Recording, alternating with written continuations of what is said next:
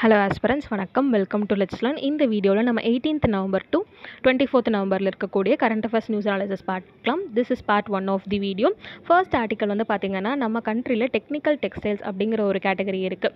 So அந்த செக்டரில் நம்ம $40 billion reach out பண்ணணும் பை 2030 அப்படிங்கிறத வந்து சொல்லியிருக்கோம். ஸோ இப்போ வந்துட்டு பார்த்திங்கன்னா நம்ம $23 பில்லியன் அளவுக்கு நம்ம இருக்கோம் ஆஸ் ஆஃப் 2023. இதை 2030ங்கும் போது $40 பில்லியன் வந்து இன்க்ரீஸ் பண்ணணும் with an annual growth rate of 10% அப்படிங்கிறத வந்து நேஷனல் டெக்னிக்கல் டெக்ஸ்டைல் மிஷனில் வந்து சொல்லியிருக்காங்க. இந்த மிஷன் வந்து பார்த்திங்கன்னா ஒரு 4-year ஃப்ரேம்குள்ளே வந்துட்டு இம்ப்ளிமெண்ட் பண்ணணும் அப்படிங்கிறது தான் வந்துட்டு அதோட மேண்டேட்டாக வந்து இருந்திருக்கு. அப்போ டெக்னிக்கல் டெக்ஸ்டைல்ஸ் அப்படின்லாம் சொல்கிறாங்களே, அதுக்கெல்லாம் என்ன அர்த்தம் அப்படின்னு வந்து பார்த்திங்கன்னா, நம்ம நார்மலாக டெக்ஸ்டைல்ஸ் அப்படின்னு வந்து பார்க்கும்போது காட்டன் அண்ட் அதர் சிந்தட்டிக் ஃபேப்ரிக்ஸை தான் நம்ம உள்ள எடுப்போம். ஆனால் டெக்னிக்கல் டெக்ஸ்டைல்ஸ் அப்படின்னா சில பிரத்யேகமான தேவைகளுக்காக வந்து டெக்ஸ்டைல் செக்டரில் உருவாக்கப்படுற மேனுஃபேக்சரிங் ப்ராடக்ட்ஸ் தான் டெக்னிக்கல் டெக்ஸ்டைல்ஸ் அப்படின்னு வந்து சொல்லப்படக்கூடியது. ஃபார் எக்ஸாம்பிள் ஆட்டோமேட்டிவ் அப்ளிகேஷன்ஸில் பார்த்தீங்கன்னா கார் சீட்டு, மெடிக்கல் டெக்ஸ்டைல்ஸ், அந்த பிபிஇ கிட்டு, க்ளவுஸு, இதெல்லாமே வந்து பார்த்திங்கன்னா டெக்னிக்கல் டெக்ஸ்டைல்ஸில் தான் வந்து வரும். இந்த ஏன் இப்போ வந்து நம்ம திடீர்னு டெக்னிக்கல் டெக்ஸ்டைல்ஸ்குள்ளே இறங்குறோம் அப்படின்னு வந்து கேட்டிங்கன்னா, கோவிட் டைமில் வந்து நம்ம அதிகப்படியான பிபிஇ கிட்டு வந்து தேவைப்பட்டுச்சு. ஸோ அதனால் வந்து நம்மளே ப்ரொடக்ஷன் பண்ணால் அதில் வந்து நம்ம ஒரு மார்க்கெட் பொட்டன்ஷியல் அரைவ் பண்ணலாம் அப்படிங்கிறதுக்காக தான் இந்த ஒரு மிஷனை வந்து நம்ம எடுத்து வச்சுருக்கோம். ஸோ இதுக்காக வந்து பார்த்திங்கன்னா ஸ்டார்ட் அப்ஸ்க்கு ஒரு போர்ட்டலுமே வந்து கிரியேட் பண்ண போகிறதா வந்து சொல்லியிருக்காங்க. அடுத்த ஆர்டிக்கல் வந்து பார்த்திங்கன்னா, கடலுண்டீஸ் ஷ்ரிங்கிங் மட் ஃப்ளாட் எக்கோசிஸ்டம் கீப்ஸ் பேர்ட்ஸ் அவே. ஸோ நம்ம ஃபஸ்ட்டு மட் ஃப்ளாட் எக்கோசிஸ்டம் அப்படின்னு வந்து பார்த்திங்கன்னா it is related to mangrove ecosystem தான். ஸோ இப்போ மேங்க்ரோவ் எக்கோசிஸ்டம்ங்கிறதுல அங்கே இருக்க வந்து பேர்ட்ஸ் எல்லாமே வந்துட்டு வரதில்லை அப்படின்னு வந்து சொல்கிறாங்க. ஸோ குளோபல் லெவலில் இருந்தும் நம்ம கண்ட்ரியோடைய நார்தன் மோஸ்ட் பாயிண்ட்ஸில் இருந்துமே வந்துட்டு பேர்ட்ஸ் எல்லாம் நிறைய வந்து விசிட் பண்ணுறதா இந்த கடலுண்டி மட் flat ecosystem. So it is in Kerala. அங்கே இருக்கக்கூடிய அந்த மட் ஃப்ளாட் எக்கோசிஸ்டம் ஏரியா கம்மியாகிட்டே வருது அப்படின்னு வந்து சொல்கிறாங்க. இது வந்து பார்த்திங்கன்னா ஒரு சைக்ளிக்கல் எஃபெக்ட் தான். ஸோ மேங்க்ரோவ்ஸை வந்து பார்த்திங்கன்னா ஆந்த்ரோபோஜெனிக் ஆக்டிவிட்டீஸ்னால மேங்க்ரோவ்ஸ் கம்மியாகுது. ஸோ மேங்க்ரோவ்ஸ் கம்மியானால் வரக்கூடிய பேர்ட்ஸ் வந்து கம்மியாகுது. ஸோ பேர்ட்ஸ் வந்து கம்மியாகிறதுனால மேங்க்ரோவால் ப்ராப்பர் ரீப்ரொடக்ஷன் ஆக்டிவிட்டீஸ் வந்து பண்ண முடியறதில்ல. ஸோ அதனால் மறுபடியும் மேங்க்ரோவ்ஸுமே வந்துட்டு கம்மியாகுது. இது ஒரு சைக்ளிக் எஃபெக்டாக வந்து நடந்துக்கிட்டே இருக்கிறதுனால அங்கே இருக்கக்கூடிய மட் ஃப்ளாட் எக்கோசிஸ்டம் ஷ்ரிங்கிங் வந்து நடக்குது அப்படிங்கிறத வந்து சொல்கிறாங்க. இதை மறுபடியும் வந்து ரீஸ்டோர் பண்ணுறதுக்காகவும் ரீவாம்ப் பண்ணுறதுக்காகவும் என்ன பண்ணுறாங்கன்னு பார்த்தீங்கன்னா, அங்கே இருக்கக்கூடிய கடலுண்டி வள்ளிக்குன்னும் கம்யூனிட்டி ரிசர்வ் வந்து மேங்க்ரோவ்ஸை இன்னுமே எப்படி வைடன் பண்ணலாம் அப்படிங்கிறத வந்துட்டு ஸ்டெப்ஸாக எடுத்துக்கிட்டு இருக்காங்க. ஸோ இதுதான் வந்து இந்த ஆர்டிக்கல். ஸோ இப்போ இது ரிலேட்டடாக நம்ம என்ன பார்க்கணும்னா, கடலுண்டி அப்படிங்கிற ஒரு இடத்த பற்றி நம்ம பார்த்துக்கலாம். ஸோ இது வந்து சங்கமிராலையுமே வந்து டெபிக்ட் பண்ணக்கூடிய ஒரு இடம் தான் கடலுண்டி. சேரா டைனாசிட்டியில் வந்து தொண்டி அப்படிங்கிறத வந்து சொன்னாங்க, which is head quarters of the சேரா டைனாசிட்டி. ஓகேங்களா. ஸோ அப்போ இங்கே வந்து பார்த்திங்கன்னா நிறைய போர்ட் ரிலேஷன்ஸ்லாம் வந்து இருந்திருக்கு, even with Arabs and romance. By the 12th century அப்படின்னு வந்து பார்க்கும்போது பரப்பநாடு கோவிலகம் அப்படின்னு சொல்லிட்டு ஒரு லோக்கல் ரூலர்ஸ்க்கு கீழே தான் வந்து இந்த கடலுண்டி ஆக்குப்பை பண்ணப்பட்டிருக்கு. ஸோ அவங்க என்ன பண்ணுறாங்கன்னா, டச்சுக்கு வந்துட்டு இந்த இடத்த கொடுத்து நீங்கள் சலியாத் ஃபோர்ட் கட்டிங்க அப்படின்னு வந்து சொல்கிறாங்க. அதனால் லேட்டர் ஆன் இந்த சலியாத் ஃபோர்ட்டுமே வந்துட்டு ஜாமோரின் கிங்னால் அபாலிஷ் பண்ணப்படுது. ஸோ அதுக்கப்புறம் வந்து பார்த்திங்கன்னா கடலுண்டி பேர்ட் சாங்சுரி அப்படின்லாம் வந்துட்டு ஸ்டார்ட் பண்ணுறாங்க. ஸோ அது மூலமாக தான் வந்து நிறையா பேர்ட் எக்கோசிஸ்டம் இங்கே வந்துட்டு விசிட் பண்ணிட்டு போயிட்டுருக்காங்க.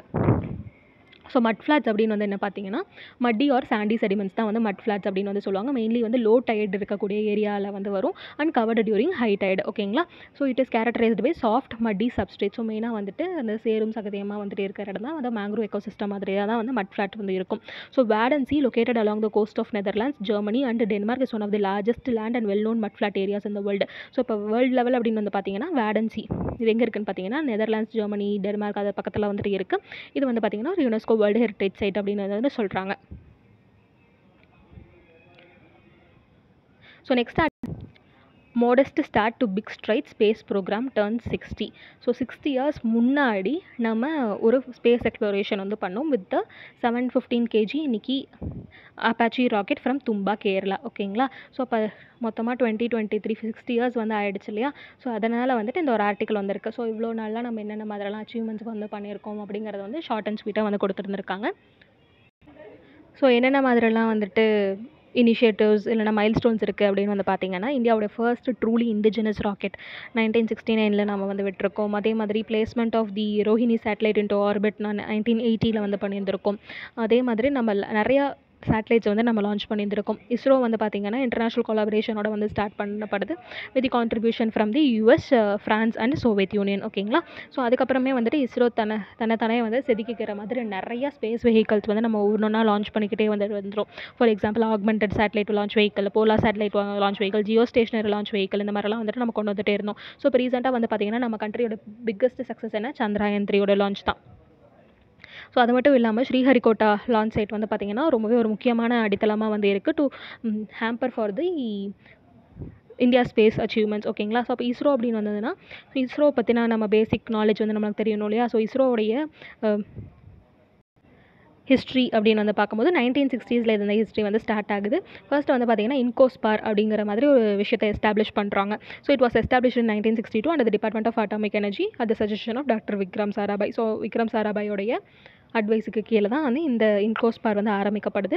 So it was instrumental in building the Thumba ஈக்குவட்டரியல் rocket launching station. So டேர்ல்ஸை வந்துட்டு இவங்க தான் வந்து ஸ்டார்ட் பண்ணுறாங்க பை தி இன்கோஸ்பார். ஸோ இப்போ இஸ்ரோ இருக்கும்போதே வந்துட்டு இது பண்ணலை. ஸோ இன்கோஸ்பார் இருக்கும்போதே வந்து இந்த டேர்ல்ஸை வந்து ஸ்டார்ட் பண்ணுறாங்க. ஃபர்ஸ்ட் சவுண்டிங் ராக்கெட் தான் வந்து நெய்காப்பாச்சி. It was ப்ரொக்யூர்டு from the USA. அதுக்கப்புறம் வந்து நம்ம யூஎஸ் கிட்டேருந்து தான் அந்த ராக்கெட்டை வாங்கி நம்ம டேர்ல்ஸ் மூலமாக நம்ம லான்ச் பண்ணுறோம். ஓகேங்களா. ஸோ அதுக்கப்புறம் தான் வந்துட்டு இன்கோஸ்பாரை ரீப்ளேஸ் பண்ணலாம் அப்படின்னு சொல்லிட்டு ஆகஸ்ட் 15, 1969 இண்டிபெண்டன்ஸ் டே அப்போ நம்ம பெங்களூரில் எஸ்டாப்ளிஷ் பண்ணுறோம் இஸ்ரோவை. ஸோ அப்போ இஸ்ரோக்கு கீழே வந்துட்டு பார்த்திங்கன்னா நிறையா சென்டர்ஸ் வந்து இருக்குது. ஸோ ஒரு சென்டருக்குமே அதுக்குண்டான ஸ்பெஷாலிட்டி என்ன அப்படிங்கிறத வந்து பார்க்கலாம். ஃபர்ஸ்ட் வந்து பார்த்திங்கன்னா Vikram Sarabhai space centre, it is to build the launch vehicles. அடுத்து பார்த்திங்கன்னா you are Rao satellite research centre. இது எங்கே பார்த்திங்கன்னா பெங்களூரில் வந்துட்டு இருக்குது. சேட்டலைட்ஸோட டிசைனிங் அண்ட் டெவலப்மெண்ட்லாம் வந்து பார்த்திங்கன்னா இந்த யூஆர் ராவ் சேட்டலைட் சென்டரில் தான் வந்து நடக்கும். அடுத்து வந்து பார்த்திங்கன்னா சதீஷ் தவான் ஸ்பேஸ் சென்டர். இது வந்து பார்த்திங்கன்னா சேட்டலைட்ஸோட இன்டகிரேஷன், அதோட லான்ச்சிங் எல்லா வேலையுமே வந்துட்டு இங்கே வந்து பார்ப்பாங்க. Satish Dhawan space centre ஸ்ரீஹரிகோட்டாவில். அடுத்து வந்து பார்த்திங்கன்னா liquid propulsion system centre, it is வல்லியமலா and Bangalore. இந்த 2 இடத்துலையுமே வந்து இருக்குது. இது எதுக்காக அப்படின்னு பார்த்திங்கன்னா லிக்விட் ஸ்டேஜஸ், லிக்விட் ஃபியூல்ஸ் எல்லாம் வந்து யூஸ் பண்ணுவாங்களே ராக்கெட் லான்ச்சுக்கு. ஸோ அது மட்டும் இல்லாமல் க்ரையோஜெனிக் ஸ்டேஜ், அதாவது ரொம்பவே கூல்டு லிக்விடில் வந்து பார்த்திங்கன்னா லான்ச்சஸ் வந்து நடக்கும். இதுதான் வந்து development of liquid stages including cryogenic stage. அடுத்து பார்த்திங்கன்னா space application centre in Ahmedabad. இது என்னென்னு பார்த்திங்கன்னா சென்சர்ஸ் வந்துட்டு லான்ச் பண்ணுவாங்க. அடுத்து national remote sensing centre, it is for remote sensing satellite data reception and processing and dissemination. Next article வந்து என்னென்னு பார்த்தீங்கன்னா border peace and tranquillity agreement. So இந்த அக்ரிமெண்ட் வந்து இந்தியாவுக்கும் சைனாக்கும் 1993 வந்து பண்ணுறாங்க. கிட்டத்தட்ட 30 இயர்ஸ் ஆனதுனால அதோட ஆனிவர்சரிக்காக தான் இந்த ஒரு ஆர்டிக்கல் வந்து நியூஸில் வந்துச்சு. ஓகேங்களா. ஸோ இந்த பீஸ் அக்ரிமெண்ட் வந்து பார்த்திங்கன்னா பிரைம் மினிஸ்டர் நரசிம்ம ராவ் அவரோட கவர்மெண்ட்டில் வந்து நடந்துச்சு. தென் Chinese premier Lee Peng in Beijing on September 7, 1993. So அதுக்கப்புறமே வந்துட்டு பார்த்திங்கன்னா 1996 நம்ம agreement on military confidence building measures அப்படின்லாம் வந்துட்டு ஒரு அக்ரிமெண்ட் வந்து போத்தோம். ஸோ அது மூலமாக என்னென்னா நம்ம 2 சைடுமே வந்துட்டு எந்த ஒரு வாரும் வேண்டாம். ஸோ நம்ம வந்து ஒரு மிலிட்ரி கான்ஃபிடன்ஸ் பண்ணுறதுக்காகவே ஒரு அக்ரிமெண்ட் வந்து போடலாம் அப்படிங்கிறது தான் 1996 அக்ரிமெண்ட். அதுக்கப்புறம் வந்து பார்த்திங்கன்னா there was a protocol for the implementation of military confidence. So இந்த மாதிரி அக்ரிமெண்ட் போட்டால் மட்டும் பத்துமா, அதுக்கு வந்து என்னென்ன மாதிரிலாம் விஷயங்கள் ஃபாலோ பண்ணணும் அப்படிங்கிறதுக்காக 2005 ஒரு ப்ரோட்டோகாலுமே வந்துட்டு கொண்டு வந்தாங்க. ஸோ அதில் வந்துட்டு பார்த்திங்கன்னா என்ன மாதிரிலாம் இன்ஃபர்மேஷன் வந்து ஷேர் பண்ணணும், எப்பப்பெல்லாம் வந்து மீட் பண்ணணும், ஸோ அந்த மாதிரி ப்ரோட்டோகால்லாம் வந்துட்டு இருந்திருக்கும். ஸோ நம்ம இதை பற்றி நம்ம border peace and tranquillity agreement பற்றி நம்ம பார்க்க போகிறோம். So we are celebrating 30th anniversary of it.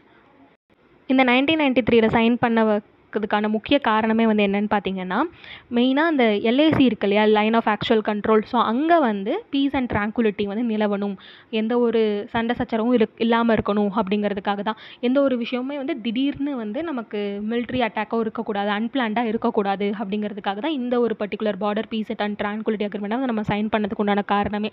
So அப்போ லைன் ஆஃப் ஆக்சுவல் கண்ட்ரோல் அப்படின்னா என்ன? So it is the border area between அக்ஸேச்சின் and the India. ஓகேங்களா. ஸோ இப்போ India China line of control actual control தான் LAC அப்படின்னு வந்து சொல்லுவாங்க. இதுவே வந்து பார்த்திங்கன்னா பாகிஸ்தான் ஆக்குபைடு காஷ்மீருக்கும் இந்தியா பார்டருக்கும் வந்து பார்த்திங்கன்னா லைன் ஆஃப் கண்ட்ரோல் அப்படின்னு வந்துட்டு சொல்லுவாங்க. ஸோ இதெல்லாம் வந்து பார்த்திங்கன்னா மேப் பாயிண்ட்ஸு. நம்ம லைன் ஆஃப் ஆக்சுவல் கண்ட்ரோல் பற்றி நம்ம பார்க்கலாம். ஸோ அக்ஸேச்சினுக்கும் இந்தியா டெரிட்டரிக்குமே வந்து நடுவில் இருக்கிறதா வந்து லைன் ஆஃப் ஆக்சுவல் கண்ட்ரோல். ஓகேங்களா. ஆனால் இந்த பார்டர் பீஸ் அண்ட் ட்ராங்குலிட்டி அக்ரிமெண்ட்டுக்கு வந்துட்டு ஒரு தீங்கு விளைவிக்கிற மாதிரி தான் வந்து கால்வான் இன்சிடென்ட் 2020 வந்து நடந்திருக்கும். ஸோ அதனால் வந்து பார்த்திங்கன்னா எல்ஏசிக்கில் வந்து ஒரு ஆம்பிகுவிட்டி இருக்கிறதா வந்து சொல்லிக்கிட்டு இருக்காங்க. ஸோ அப்போ நிறையா வந்து பார்த்திங்கன்னா இந்த border peace and tranquillity அக்ரிமெண்ட்டை sign பண்ணிட்டு பெருசாக வந்து எதுவுமே வந்து பண்ணலை. ஸோ இன்னுமே வந்து பார்த்திங்கன்னா இந்தியா சைனா பார்டர் இஷ்யூ அப்படிங்கிறது வந்து அன்செட்டில்டாக தான் இருக்குது அப்படிங்கிறது நமக்கு எல்லாத்துக்குமே வந்து தெரியும் இல்லையா. ஸோ இப்போ எல்ஏசி அப்படிங்கிறது வந்து it is a demarcation that separates India control territory from the Chinese control territory, so which is Akshay chain. So அப்போ இந்த விஷயம் வந்து பார்த்திங்கன்னா மெயின்லி 3 செக்டர்ஸில் வந்து கேட்டகரைஸ் ஆயிருக்கு, which is eastern sector which spans Arunachal Pradesh and Sikkim. Middle sector வந்து பார்த்திங்கன்னா உத்தரகாண்ட், ஹிமாச்சல் பிரதேஷ் அந்த ஏரியா, அண்ட் வெஸ்டர்ன் செக்டர் இந்த லடாக். ஸோ இந்த மேப்பில் வந்து பார்த்திங்கன்னாவே தெரியும், இது வந்து பார்த்திங்கன்னா வெஸ்டர்ன் செக்டர். இங்கேயுமே வந்து இந்தியாவுக்கும் சைனாக்கும் வந்து பிரச்சனை இருக்குது. சென்ட்ரல் செக்டர் இந்த ஏரியாலையுமே வந்துட்டு இந்தியாவுக்கும் சைனாக்கும் வந்து பிரச்சனை இருக்குது. அருணாச்சல் ரீஜன்லேயுமே வந்துட்டு சிக்கிம் ரீஜன்லேயுமே வந்துட்டு பிரச்சனை இருக்குது. ஸோ இந்த அருணாச்சல் ரீஜன் இருக்குது இல்லையா, ஸோ அந்த பார்டர் ஏரியாவை தான் வந்து மெக்மோகன் லைன் அப்படின்னு வந்து சொல்லுவாங்க. It is also one of the map points. So Indian counter பார்ட்டில் என்ன சொல்கிறாங்கன்னா, இந்த லைன் ஆஃப் ஆக்சுவல் கண்ட்ரோல் அப்படிங்கிறது வந்து மோர் தென் 3000 கிலோமீட்டர் லாங் அப்படின்னு வந்து சொல்கிறாங்க. ஆனால் சைனீஸ் கன்சிடர் வந்து என்ன சொல்கிறாங்கன்னா 2000 கிலோமீட்டர் தான் அப்படின்னு வந்து சொல்கிறாங்க. ஸோ இந்த மாதிரி பார்டர் இஷ்யூஸ் வந்து போய்கிட்டு தான் வந்து இருக்குது. ஸோ அப்போ இதில் வந்து சைனா என்னென்னலாம் சொல்கிறாங்க அப்படின்னு வந்து பார்த்திங்கன்னா, இந்த அக்ஸை செயின் ரீஜன்லாம் வந்து அவங்களுதும், அதே மாதிரி அருணாச்சல் பிரதேஷ் ரீஜன் ஃபுல்லாகவே வந்துட்டு அவங்க சவுத் திபெத்தை சார்ந்ததும் வந்து சொல்லிக்கிட்டு இருக்காங்க. ஸோ இதெல்லாமே வந்து பார்த்திங்கன்னா disputed counter parts from India and China.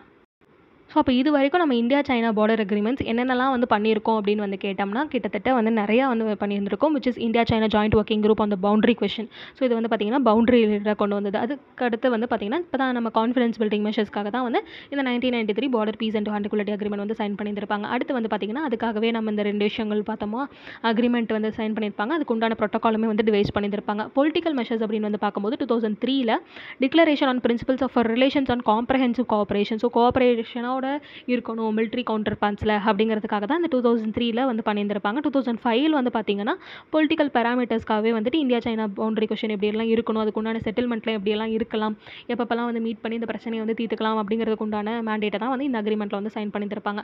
அடுத்து வந்து பார்த்திங்கன்னா 2012 இதில் வந்து பார்த்திங்கன்னா இந்தியா சைனா பார்டர் அஃபேர்ஸுக்கு குறித்து நிறையா கன்சல்டேஷன் கோஆர்டினேஷன்லாம் எப்படியெல்லாம் இருக்கணும் அப்படிங்கிறது அக்ரிமெண்ட் போட்டிருப்பாங்க. 2013ல் பார்டர் டிஃபென்ஸ் கோஆப்ரேஷன் அக்ரிமெண்ட் அப்படின்னு வந்து போட்டிருப்பாங்க. ஸோ இந்த அக்ரிமெண்ட் வந்து பார்த்திங்கன்னா டிஃபென்ஸ் ஏரியாஸில் 2 கண்ட்ரீஸுமே வந்து எப்படி கோஆப்ரேட்டிவாக வந்து செயல்படணும், நீயும் சண்டைக்கு வராதப்பா நானும் சண்டைக்கு வர மாட்டேன் அப்படிங்கிற ஒரு விஷயம் இருக்கணும் அப்படிங்கிறதுக்காக தான் அந்த பார்டர் டிஃபென்ஸ் கோஆப்ரேஷன் அக்ரிமெண்ட் அப்படின்னு பண்ணியிருப்பாங்க. 2020ல் வந்து பார்த்திங்கன்னா 5 பாயிண்ட் ஸ்டேட்மெண்ட் அப்படின்னு சொல்லிட்டு ஒரு விஷயம் நடந்திருக்கும் இந்தியாவுக்கும் சைனாக்கும். ஸோ எந்த மாதிரிலாம் வந்துட்டு மிலிட்ரி ரிலேஷன்ஸ் வந்து நம்ம வச்சுக்கலாம், ஸோ எந்த மாதிரிலாம் பீஸ் பில்டிங் மெஷர்ஸ் வந்து எடுக்கலாம் அப்படிங்கிறதெல்லாம் வந்து பார்த்திங்கன்னா இந்த 5 பாயிண்ட் ஸ்டேட்மெண்ட்டை வந்து சொல்லியிருந்திருப்பாங்க. ஸோ இதுதான் வந்து பார்த்திங்கன்னா evolution of the India China border agreements. Even now நம்ம இன்னும் இந்தியா சைனா பார்டர் இஷ்யூஸ் வந்து இன்னும் செட்டில் ஆகலை அப்படிங்கிறத நம்ம வேணால் தெரிஞ்சுக்கணும்.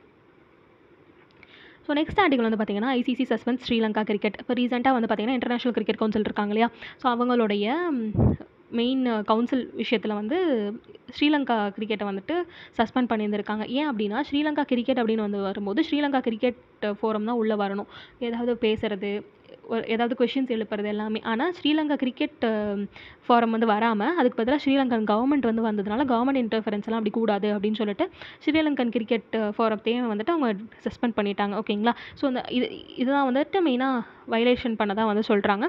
SLC board சாக்டு by the sports minister of Sri Lanka. So இந்த ஸ்ரீலங்கன் கிரிக்கெட் போர்டெலாம் இருக்குன்னு பார்த்தீங்கன்னா, ஸோ அதோட ஹெட்டே வந்து ஸ்ரீலங்கன் ஸ்போர்ட்ஸ் மினிஸ்டராக வந்திருக்காங்க. எங்களுக்கு அவங்களாம் வேண்டாம், ஒரு ஸ்போர்ட்ஸ் அரீனாவில் இருக்கக்கூடிய ஒரு டாப் பர்சனல் தான் வந்து தேவைப்படுறாங்க அப்படிங்கிறத வந்து சொல்கிறாங்க. ஸோ இந்த ஒரு விஷயத்தினால தான் வந்து வயலேஷன் நடந்ததாக சொல்லி ஐசிசி வந்து ஸ்ரீலங்கன் கிரிக்கெட்டை வந்து சஸ்பெண்ட் பண்ணியிருந்திருக்காங்க. ஸோ இப்போ நம்ம ஐசிசி பற்றி பார்த்தோம்னா, ICC is the global governing body for cricket அப்படிங்கிறது நம்ம எல்லாத்துக்கும் வந்து தெரியும். ஸோ இதில் வந்து 108 மெம்பர்ஸ் வந்து இருக்காங்க. ஸோ இது மூலமாகவே வந்துட்டு கிரிக்கெட் ரிலேட்டடாக இருக்கக்கூடிய எல்லா விஷயமுமே வந்துட்டு கவர்ன் பண்ணுறது, அட்மினிஸ்டர் பண்ணுறது எல்லாமே வந்துட்டு அந்த ஐசிசி வந்து பார்த்துப்பாங்க. ஒரு கண்ட்ரிலையுமே வந்து நேஷனல் கிரிக்கெட் போர்டு அப்படின்னு வந்துட்டு இருப்பாங்க. ஸோ இந்த நேஷனல் கிரிக்கெட் போர்ட்ஸ் தான் வந்து they are the members of the ICC அப்படிங்கிறத வந்து சொல்கிறாங்க. ஸோ இப்போ இந்த ஐசிசியோட ஃபங்க்ஷன்ஸ் எல்லாம் என்னென்ன, ஃபர்ஸ்ட் வந்து பார்த்திங்கன்னா இன்டர்நேஷனல் கிரிக்கெட் மேட்சஸ் எல்லாம் வந்து கண்டக்ட் பண்ணுறது தான். ஸோ மெயின்லி டெஸ்ட் மேட்சஸாக இருக்கலாம், இல்லைனா ஒன் டே இன்டர்நேஷனல்ஸாக இருக்கலாம், T20 இன்டர்நேஷனல்ஸ், இந்த மாதிரிலாம் வந்து கேம்ஸ் வந்து கண்டக்ட் பண்ணுறது எல்லாமே வந்து ஐசிசியோட மெயின் மேண்டேட்டாக வந்து இருக்குது. அது மட்டும் இல்லாமல் எல்லா ஐசிசி ஈவெண்ட்ஸ் எல்லாம் வந்து இருக்குல்ல, கிரிக்கெட் வேர்ல்டு கப் எல்லாத்தையுமே வந்து ஸ்டேஜ் பண்ணுறவங்களுமே வந்துட்டு ஐசிசி தான் வந்து பண்ணுவாங்க. So it presides over ICC code of conduct, playing conditions, decision review system and other ICC regulation. So இதை சார்ந்த எல்லா game activities and other provisions எல்லாமே வந்துட்டு இவங்க தான் வந்து பார்த்துப்பாங்க. அது மட்டும் இல்லாமல் மேட்ச் அஃபீஷியல்ஸை வந்துட்டு அப்பாயிண்ட் பண்ணுறதுமே வந்து இவங்கள தான் இருப்பாங்க. Through the anti corruption unit it coordinates action against corruption and match fixing. So அதாவது மேட்ச் ஃபிக்ஸிங் அப்படிங்கிறது என்னென்ன, முன்னாடியே வந்து இவங்க தான் வின் பண்ண போகிறாங்க அப்படின்னு தீர்மானம் பண்ணிவிட்டு அதுக்கேற்ற மாதிரி விளையாடுறது தான் வந்து மேட்ச் ஃபிக்ஸிங். ஸோ இந்த விஷயத்தெல்லாம் வந்து தடுக்கணும். அதே மாதிரி கிரிக்கெட்டில் இருக்கக்கூடிய கரப்ஷன்லாம் தவிர்க்கணும் அப்படிங்கிறதுக்காக ஐசிசிக்குள்ளே ஒரு ஆன்டி கரப்ஷன் யூனிட் அப்படின்னும் வந்துட்டு இருக்குது. ஸோ இது வந்து நம்ம ஏன் ரொம்ப ஸ்ட்ரெஸ் பண்ணி சொல்கிறேன் அப்படின்னு வந்து பார்த்திங்கன்னா, நம்ம எத்திக்ஸில் கரப்ஷன் அப்படின்னு ஒரு டாப்பிக்கே வந்து இருக்குது. ஸோ நம்ம எல்லாத்துக்குமே வந்து எக்ஸாம்பிள் வந்து கொடுப்போம். கவர்னன்ஸ் ரிலேட்டடாக, அட்மினிஸ்ட்ரேஷன் ரிலேட்டடாக, சுப்ரீம் கோர்ட் ஏதாவது டைரக்ஷன்ஸ் கொடுத்துருந்துருக்காங்கன்னா அந்த மாதிரி. ஸோ இதில் வந்துட்டு பார்த்திங்கன்னா குளோபல் அரினாலே, ஈவன் ஸ்போர்ட்ஸ் அரினாலையுமே வந்துட்டு பார்த்திங்கன்னா ஆன்டி கரப்ஷன் யூனிட் இருக்குது அப்படிங்கிறத நம்ம ஒரு பாயிண்ட்டாக வந்து எழுதலாம். அடுத்து வந்து பார்த்திங்கன்னா ICC rules on government interference. So அவங்க தான் வந்து பார்த்திங்கன்னா அந்த கவர்மெண்ட் இன்டர்ஃபியர் ஆகக்கூடாது அப்படின்னு சில ரூல்ஸ் வந்து ஏற்றிருக்காங்க. So as per the memorandum and articles of association படி every member must independently handles operation. So Sri Lankan cricket board இருப்பாங்களே, ஸோ அவங்க வந்து அவங்களுடைய தனித்துவமாக தான் அவங்க டைரெக்டாக செயல்படணுமே தவிர எந்த ஒரு கவர்மெண்ட் இன்டர்வென்ஷனும் இருக்கக்கூடாது அப்படிங்கிறத வந்து சொல்லியிருந்திருப்பாங்க. அடுத்து வந்து பார்த்திங்கன்னா டீம் செலெக்ஷன்லேயோ மேனேஜ்மெண்ட்லேயோ இல்லை கோச்சஸ் அப்பாயிண்ட் பண்ணுறது, ஸ்டாஃப் அப்பாயிண்ட் பண்ணுறது, இதில் எதுலேயுமே வந்து பொலிட்டிக்கல் இன்டர்ஃபரன்ஸ் இருக்கக்கூடாது, கவர்மெண்ட் இன்டர்ஃபரன்ஸ் இருக்கக்கூடாது, பப்ளிக் அஃபீஷியலோட இன்டர்ஃபரன்ஸ் இருக்கக்கூடாது அப்படிங்கிறத வந்து சொல்லியிருந்திருப்பாங்க. ஸோ இதுதான் வந்து ICC rules on government interference. ஓகேங்களா. ஸோ இப்போ ஸ்ரீலங்கா கிரிக்கெட் டீம் வந்து பார்த்திங்கன்னா இப்போ ரீசெண்டாக சஸ்பெண்ட் ஆகிட்டாங்களே. ஸோ இதுக்கப்புறம் என்ன நடக்கும் அப்படின்னு வந்து பார்க்கும்போது ஸ்ரீலங்கா கவர்மெண்ட்டை பொறுத்த வரைக்கும் அவங்க என்ன சொல்கிறாங்கன்னா, ஐசிசியோட டிஸ்பியூட் ரெசல்யூஷன் கமிட்டிக்கு வந்து நாங்கள் போகிறோம் அப்படின்னு வந்து சொல்கிறாங்க. ஸோ அதுக்கப்புறம் வந்து இதில் பேச்சுவார்த்தை இதை பண்ணி ஏதாவது தீர்க்க முடியுமா நாங்கள் பார்க்கலாம் அப்படின்னு சொல்கிறாங்க. சப்போஸ் இந்த ஒரு விஷயம் வந்து ஃபெயிலியர் ஆகிடுச்சு, ஐசிசியோட டிஸ்பியூட் ரெசல்யூஷன் கமிட்டிலையுமே வந்துட்டு ஸ்ரீலங்காவுக்கு சாதகமாக எந்த ஒரு தீர்ப்பும் வரல அப்படின்னா என்ன பண்ணுவாங்கன்னா, என்ன சொல்கிறாங்கன்னா, international Olympic committee authorised court of arbitration for sport in loves இன் சுவிட்சர்லாந்தில் வந்து இருக்குது. ஸோ அங்கே போய் நாங்கள் முறையிட போகிறோம் அப்படிங்கிறத வந்து சொல்லியிருந்திருக்காங்க. ஓகேங்களா. ஸோ இதுதான் வந்து இந்த நியூஸ். அடுத்த ஆர்டிக்கல் வந்து பார்த்திங்கன்னா, the other oil imports India needs to worry about. So oil imports அப்படின்னா என்ன? ஸோ மெயின்லி வந்து நம்ம பார்த்திங்கன்னா க்ரூட் ஆயில்ஸை தான் வந்து நம்ம சொல்லுவோம். இதுவே அதர் ஆயில்ஸ் அப்படின்னா என்ன, நம்ம வந்து கன்சியூம் பண்ணக்கூடிய எடிபிள் ஆயில்ஸ். ஓகேங்களா. ஸோ இப்போ இந்த எடிபிள் ஆயில் இம்போர்ட்ஸ்லாம் எப்படி இருக்குது, edible oil production in our country வந்து எப்படி இருக்குது, ஸோ நம்ம கண்ட்ரியோட ப்ரொடக்ஷன் நம்மளோட டொமஸ்டிக் கன்சம்ஷனுக்கு ஓகேவா இல்லையா, ஸோ அதோட ட்ரெண்ட் எப்படி இருக்குது, ஸோ அதெல்லாமே வந்து பார்த்திங்கன்னா இந்த ஆர்டிக்கலில் வந்து பார்க்க போகிறோம். ப்ரியார் டு தட் ஒரு டேட்டா பாயிண்ட்ஸ் வந்து நம்ம பார்க்கணும். ஸோ ஃபர்ஸ்ட் வந்து பார்த்திங்கன்னா quantity of edible oil imports அப்படின்னு பார்த்திங்கன்னா இன்க்ரீஸ் ஆகிட்டு தான் இருக்குது. ஆனால் நடுவில் வந்து பார்த்திங்கன்னா இன்க்ரீஸ் ஆகி மறுபடியும் டிப் ஆகிருக்கு. ஸோ அந்த விஷயங்கள் வந்து நம்ம தெரிஞ்சுக்கணும். இந்த வருஷம் வந்து பார்த்திங்கன்னா கிட்டத்தட்ட 2 மில்லியன் டன்ஸ் இன்க்ரீஸ் ஆகிருந்திருக்கு. ஸோ அதுக்கேற்ற மாதிரி வந்து வேல்யூஸும் வந்துட்டு இன்க்ரீஸ் ஆகிருக்கு. ஆப்வியஸ்லி எடிபிள் ஆயில் ப்ரொடக்ஷன் அப்படின்னு வந்து வரும்போது நம்ம வந்து கிட்டத்தட்ட இன்க்ரீஸ் பண்ணியிருந்திருக்கோம். மஸ்டர்ட்லேருந்து ஆயில் ப்ரொடக்ஷன் வந்து பார்த்திங்கன்னா நம்ம இன்க்ரீஸ் பண்ணியிருந்திருக்கோம். அடுத்து வந்து பார்த்திங்கன்னா சோய்பீன்லேயும் நம்ம இன்க்ரீஸ் பண்ணியிருந்திருக்கோம். ஆனால் காட்டன் சீடில் வந்து பார்த்திங்கன்னா நம்மளோட எடிபிள் ஆயில் ப்ரொடக்ஷன் வந்து குறைஞ்சிருக்கு. கிரவுண்ட் நட்டில் இன்க்ரீஸ் ஆகிருக்கு. ஸோ இந்த மாதிரிலாம் வந்து பார்க்கும்போது நம்மளோட எடிபிள் ஆயில் ப்ரொடக்ஷன் வந்து பார்த்திங்கன்னா ஓவராலாக 1 டிகேடில் இன்க்ரீஸ் ஆகிருக்கு அப்படிங்கிறதையும் வந்து சொல்லியிருந்திருக்காங்க. இதுவே இன்ஃப்ளேஷன் அப்படின்னு வந்து பார்க்கும்போது ரொம்பவே வாலடைலிட்டியாக வந்துட்டு இருந்திருக்கு அப்படிங்கிறது இந்த கிராஃபில் வந்து நம்ம தெரிய வருது. ஸோ இப்போ நம்ம வந்து ஆர்டிக்கலில் வந்து பார்க்கலாம். ஸோ லாஸ்ட் 10 இயர்ஸ், அதாவது ஒரு டிகேட் வந்து பார்க்கும்போது நம்மளோட இந்தியனோடைய எடிபிள் ஆயில் இம்போர்ட்ஸ் வந்து பார்த்திங்கன்னா இன்க்ரீஸ் ஆகிருக்கு. 1.5 டைம்ஸ் வந்து இன்க்ரீஸ் ஆகிருக்கு. இதுவே value of the imports has doubled in Ruby terms இந்த சேம் பீரியட். ஸோ இப்போ வேல்யூ ஆப்வியஸ்லி வந்துட்டு increase ஆகிருந்திருக்கும் because of the rising gap between the India and dollar value. ஓகேங்களா. ஸோ அந்த விஷயம் இருக்கிறதுனால தான் வந்து நம்மளுடைய ஆயில் இம்போர்ட்ஸ் வந்து கொஞ்சம் இன்க்ரீஸ் ஆகிருந்தாலுமே அமௌண்ட் அப்படின்னு வந்து பார்க்கும்போது டபுள் ஆகிருக்கு அப்படின்னு வந்து சொல்கிறாங்க. இந்தியாவுடைய எடிபிள் ஆயில் இம்போர்ட்ஸ் வந்து பார்த்திங்கன்னா 11.6 மெட்ரிக் டன்லேருந்து 16.5 மெட்ரிக் டன்ஸ் வரைக்கும் வந்துட்டு இன்க்ரீஸ் ஆகிருக்கு. எடிபிள் ஆயில் இம்போர்ட்ஸுமே வந்து பார்த்திங்கன்னா it consistent of palm oil. So it is mainly from Indonesia, Malaysia and Thailand. Soybean வந்து பார்த்திங்கன்னா Argentina and Brazil. Sunflower oil வந்து பார்த்திங்கன்னா Russia, Ukraine, Argentina. So Russia Ukraine வாருங்கும் போது இந்த சன்ஃப்ளவர் ஆயிலோட இம்போர்ட்ஸ் வந்து ரொம்பவே பாதிச்சுது. ஓகேங்களா. So majority of the imports வந்து பார்த்திங்கன்னா மெயின்லி க்ரூட் ஆயில்ஸ் தான் நம்ம பண்ணுறோம். ஆனால் வந்துட்டு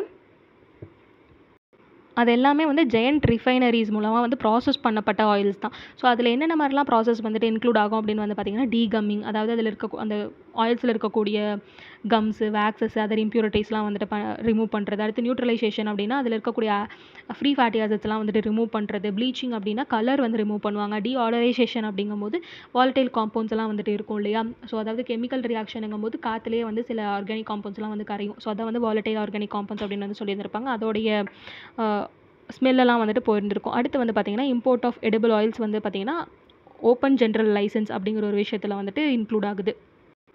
அதாவது ஓப்பன் ஜென்ரல் லைசன்ஸ் அப்படின்னு வரும்போது வந்து என்னென்னு பார்த்தீங்கன்னா, ஃபார்மர்ஸு, ப்ராசஸர்ஸு, கன்சியூமர்ஸ் எல்லாம் இருக்காங்க இல்லையா? ஸோ அவங்கெல்லாம் வந்துட்டு டேரெக்டாகவே வந்து இம்போர்ட் வந்து பண்ணிக்கலாம். ஸோ இந்த இம்போர்ட் பண்ணுறதுக்கு உண்டான அந்த லைசன்சிங் ப்ரொசீஜர்லாம் வந்து பார்த்திங்கன்னா ரொம்பவே சிம்பிளிஃபை பண்ணி தான் வச்சுருக்காங்க. இதுக்கு உண்டான டியூட்டி ஸ்ட்ரக்சர் எல்லாமே வந்து பார்த்திங்கன்னா கவர்மெண்ட் ஃப்ரீக்வெண்ட்டாக ரிவ்யூ பண்ணிக்கிட்டே தான் வந்துட்டு இருந்துகிட்ருக்காங்க. ஸோ 2020 to 2023 அந்த சமயத்தில் டொமஸ்டிக் ப்ரொடக்ஷன் வந்துட்டு கிட்டத்தட்ட 38.6% of the total availability of edible ஆயில்ஸ்க்கு வந்துட்டு contribute பண்ணியிருந்திருக்கு. So edible oil mainly வந்து பார்த்திங்கன்னா நம்ம இந்த சோர்சஸில் சச்சஸ் காட்டன் சீடு, ரைஸ் பிரான், மெய்ஸு, இந்த சோர்சஸில் தான் நம்ம ப்ரொடக்ஷன் வந்து பண்ணியிருந்திருக்கோம். இன் 2004 to 2005 அந்த சமயத்தில் வந்து பார்த்திங்கன்னா domestic output exceeded import. So அப்போ வந்து நம்ம இம்போர்ட்ஸை தாட்டினும் வந்து அதிகப்படியான அவுட்புட் வந்து நம்ம பண்ணியிருந்திருக்கோம். ஸோ 2004-05 அந்த சமயத்தில் அப்போ வந்து பார்த்திங்கன்னா self sufficiency ratio of edible ஆயில்ஸுமே வந்து நம்ம பண்ணிக்கிட்டு இருந்தோம். ஸோ அப்போ நம்மளோட எடிபிள் ஆயில் ப்ரொடக்ஷன் அந்தளவுக்கு இன்க்ரீஸாக இருந்திருக்கு அப்படிங்கிறத நம்ம இதுலேருந்தே வந்து தெரிஞ்சுக்கலாம். லாஸ்ட் இயர் வந்து பார்த்திங்கன்னா அவைலபிலிட்டி ஆஃப் எடிபிள் ஆயில்ஸ் வந்து பார்த்திங்கன்னா ஆக்சுவல் கன்சம்ஷன் ரெக்குயர்மெண்ட்ஸை விட அதிகமாக தான் இருந்துச்சு. So availability of edible oils இதில் என்னென்னலாம் இன்க்ளூட் ஆகும்? டொமஸ்டிக் ப்ரொடக்ஷன் ப்ளஸ் இம்போர்ட்ஸ், இந்த 2 விஷயத்துமே வந்துட்டு அதுக்கப்புறம் நம்மளோட கன்சம்ஷன் அப்படின்னு வந்து கம்பேர் பண்ணும்போது டொமஸ்டிக் ப்ரொடக்ஷன் அண்ட் இம்போர்ட்ஸ் வந்து அதிகமாகவே இருந்திருக்கு அப்படின்னு வந்து சொல்கிறாங்க.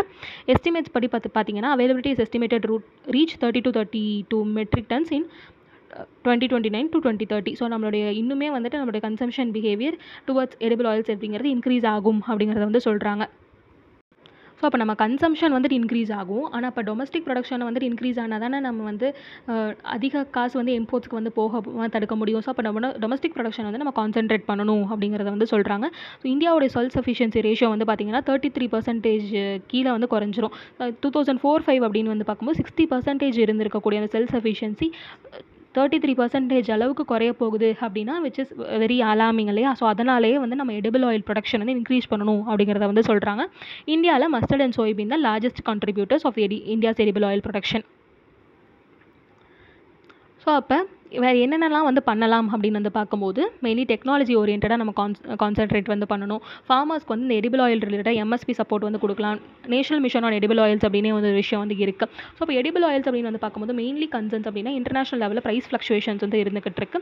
டொமஸ்டிக் ஆயில் ப்ரைஸஸ்லையுமே வந்துட்டு நிறைய வாலட்டிலிட்டி வந்து இருக்குது. அதில் வந்து நம்ம இந்த கிராஃப்லேயே வந்து பார்த்துட்டு இருந்தோம். இன்டர்நேஷனல் லெவலையுமே வந்துட்டு இன்ஃப்ளேஷன் இன் வெஜிடபிள் ஆயில்ஸ் அதிகமாகவே இருக்குது அப்படின்னு சொல்லிட்டு. இப்போ நம்ம இந்த NMEOன்னு பார்த்தோம் இல்லையா, national mission on edible oils. So அதை பற்றி நம்ம பார்க்கலாம். So it was the main aim அப்படின்னு என்னென்னு பார்த்தீங்கன்னா டொமஸ்டிக் அவைலபிலிட்டி வந்து இன்க்ரீஸ் பண்ணுறதும் இம்போர்ட் டிபெண்டன்சியை வந்துட்டு குறைக்கணும் அப்படிங்கிறது தான். ஸோ நம்ம முன்னாடியே வந்து பார்த்தா டொமஸ்டிக் ப்ரொடக்ஷன் ப்ளஸ் இம்போர்ட்ஸ் இதுதான் வந்து பார்த்திங்கன்னா நம்மளுடைய கன்சம்ஷன் ஸ்டாண்டர்ட்ஸை வந்துட்டு ஈக்குவலைஸ் வந்து பண்ணுறது. ஸோ இப்போ டொமஸ்டிக் ப்ரொடக்ஷன் அப்படிங்கிறத வந்துட்டு நம்ம இன்க்ரீஸ் பண்ணணும். அதே சமயம் இம்போர்ட்ஸை வந்து ரெடியூஸ் பண்ணால் தான் நம்மளுடைய ஃபினான்ஸ் வயபிலிட்டி வந்து நல்லாயிருக்கும் அப்படிங்கிறது தான். ஸோ அதோடைய மெயின் மேண்டேட்டாக தான் வந்து இந்த national mission on edible oils வந்து இருக்குது. இந்த பர்டிகுலர் மிஷன் வந்து பார்த்திங்கன்னா நெக்ஸ்ட் 5 இயர்ஸ்க்கு வந்து நமக்கு cover பண்ணியிருந்திருக்கும். Which is from 2020 to 2021 to 2024 to 2025. ஓகேங்களா? ஸோ இந்த NMEOக்கு கீழே ஒரு 3 சப்மிஷன்ஸ் வந்து இருக்கிறதா வந்து சொல்கிறாங்க. ஸோ மெயின்லி வந்து 3 சோர்சஸ்லேருந்து எடிபிள் ஆயில்ஸை வந்து நம்ம கன்சியூம் பண்ணலாம்னு சொல்கிறாங்க. ஃபஸ்ட்டு பார்த்திங்கன்னா primary sources which includes annual crops, plantation graphs and edible tree Bourne oil seeds. இதுக்கெல்லாம் எக்ஸாம்பிள்ஸ் அப்படின்னு வந்து பார்த்திங்கன்னா ஆனுவல் கிராப்ஸில் கிரவுண்ட் நட்டு, செசேம் இதெல்லாம் வந்து வரும். பிளான்டேஷன் கிராப்ஸ் அப்படின்னு வந்து வரும்போது நம்மளுக்கு கோகோனட், ஆயில் பாம் இதெல்லாமே வந்து வரும். So edible tree born oil seeds அதில் வந்து பார்த்திங்கன்னா ஆயில் பாமுமே வந்துட்டு கன்ஸ்டியூட் ஆகும். ஸோ அடுத்து வந்து பார்த்திங்கன்னா செகண்டரி சோர்சஸ்லாம் வந்து it includes rice PRAN oil, cotton seed oil. So இதெல்லாமே வந்து நம்ம வெறும் ஆயில் மட்டும் தான் உட்கொள்ள முடியும். ஸோ அதில் இருக்கக்கூடிய சீடை வந்து பார்த்திங்கன்னா நம்ம டேரெக்டாக கன்சியூம் பண்ண முடியாது. ஸோ ரைஸ் பிரானை வந்து நம்ம டேரெக்டாக கன்சியூம் பண்ண முடியாது இல்லையா? ஸோ அதெல்லாமே வந்து பார்த்திங்கன்னா செகண்டரி சோர்சஸ் அப்படின்னு வந்து சொல்லுவாங்க. ஸோ அடிஷ்னலாக வந்து பார்த்திங்கன்னா மற்ற இதை தாண்டி வேறு ஏதாவது சோர்சஸ் இருந்ததுன்னா அதை வந்து டெரிஷரி சோர்சஸில் வந்து கன்சிடர் பண்ணுவாங்க. ஸோ இதெல்லாமே வந்து பார்த்திங்கன்னா 3 சோர்சஸில் வந்து எடிபிள் ஆயில்ஸோடைய ப்ரொடக்ஷன் இன்க்ரீஸ் பண்ணணும் அப்படிங்கிறது தான். ஸோ அடுத்து வந்து பார்த்திங்கன்னா இதுக்கு கீழே வந்து கன்சூமர் அவேர்னஸ் வந்து மெயின்டைன் பண்ணணும். எதுக்காக அப்படின்னா பார்த்து கன்சியூம் பண்ணுங்கப்பா அப்படின்னு வந்து சொல்கிறது தான். ஸோ அப்போ எவ்வளோ பார்த்து நம்ம கன்சியூம் பண்ணணும்? So it includes 19 kg per person per annum. So ஒரு மனுஷன் வந்துட்டு இருக்காங்கன்னா ஸோ அவங்களுடைய annual consumption of edible oils அப்படின்னு வந்து பார்க்கும்போது 19 kg per person வந்து இருக்கணும் அப்படிங்கிறதா வந்து சொல்லியிருந்திருக்காங்க. ஸோ இதுதான் வந்து எடிபிள் ஆயில்ஸ் குறித்த ஆர்டிக்கிள். அடுத்து வந்து பார்த்திங்கன்னா ஹைகோர்ட் ஒரு வேர்டிக்ட் பற்றி நம்ம பார்க்க போகிறோம். விட் is related to local reservation இந்த ப்ரைவேட் செக்டர். ஸோ ரீசெண்டாக வந்து பார்த்திங்கன்னா Punjab and Haryana high court இன்வாலிடேட்டட் 2020 Haryana government law that reserved 75% of private sector jobs for state residents. அதாவது ப்ரைவேட் செக்டரில் ஒரு 100 ஜாப் இருக்குன்னு வச்சுக்கோங்களேன். ஸோ அதில் வந்து 75% ஜாப் வந்து மெயின்லி ஹரியானா, பஞ்சாப், ஸோ இந்த ஏரியாஸ்க்கு வந்து போகிற மாதிரியும், ஸோ மீதி 25 தான் வந்து ஓப்பன் காம்படிஷன்ஸ், விச் மீன்ஸ் மற்ற அதர் ஸ்டேட்ஸ் எல்லாமே வந்துட்டு பார்ட்டிசிபேட் பண்ணுற மாதிரி ஒரு லா வந்து ஏற்றுனாங்க ஹரியானா கவர்மெண்ட். ஸோ அதை வந்துட்டு கல் அவுட் பண்ணுற விதமாக தான் வந்து பஞ்சாப் அண்ட் ஹரியானா ஹைகோர்ட் வந்து இதெல்லாம் செல்லாதுப்பா அப்படின்னு வந்து சொல்லியிருக்காங்க. விச் மீன்ஸ் தி இன்வாலிடேட்டட் த லா. ஓகேங்களா. ஸோ இப்போ லோக்கல் ரிசர்வேஷன் அப்படின்னா என்ன, நான் இவ்வளோ நேரம் சொன்னேன் இல்லையா. ஸோ தன்னுடைய சொந்த ஸ்டேட்ஸ்லேயோ இல்லை ஒரு பர்டிகுலர் ரீஜனுக்கு மட்டுமே இந்த ஒரு ஜாப் அவைலபிள். ஸோ அந்த மாதிரி வந்து சொல்கிறது தான் லோக்கல் ரிசர்வேஷன் அப்படின்னு வந்து சொல்கிறாங்க.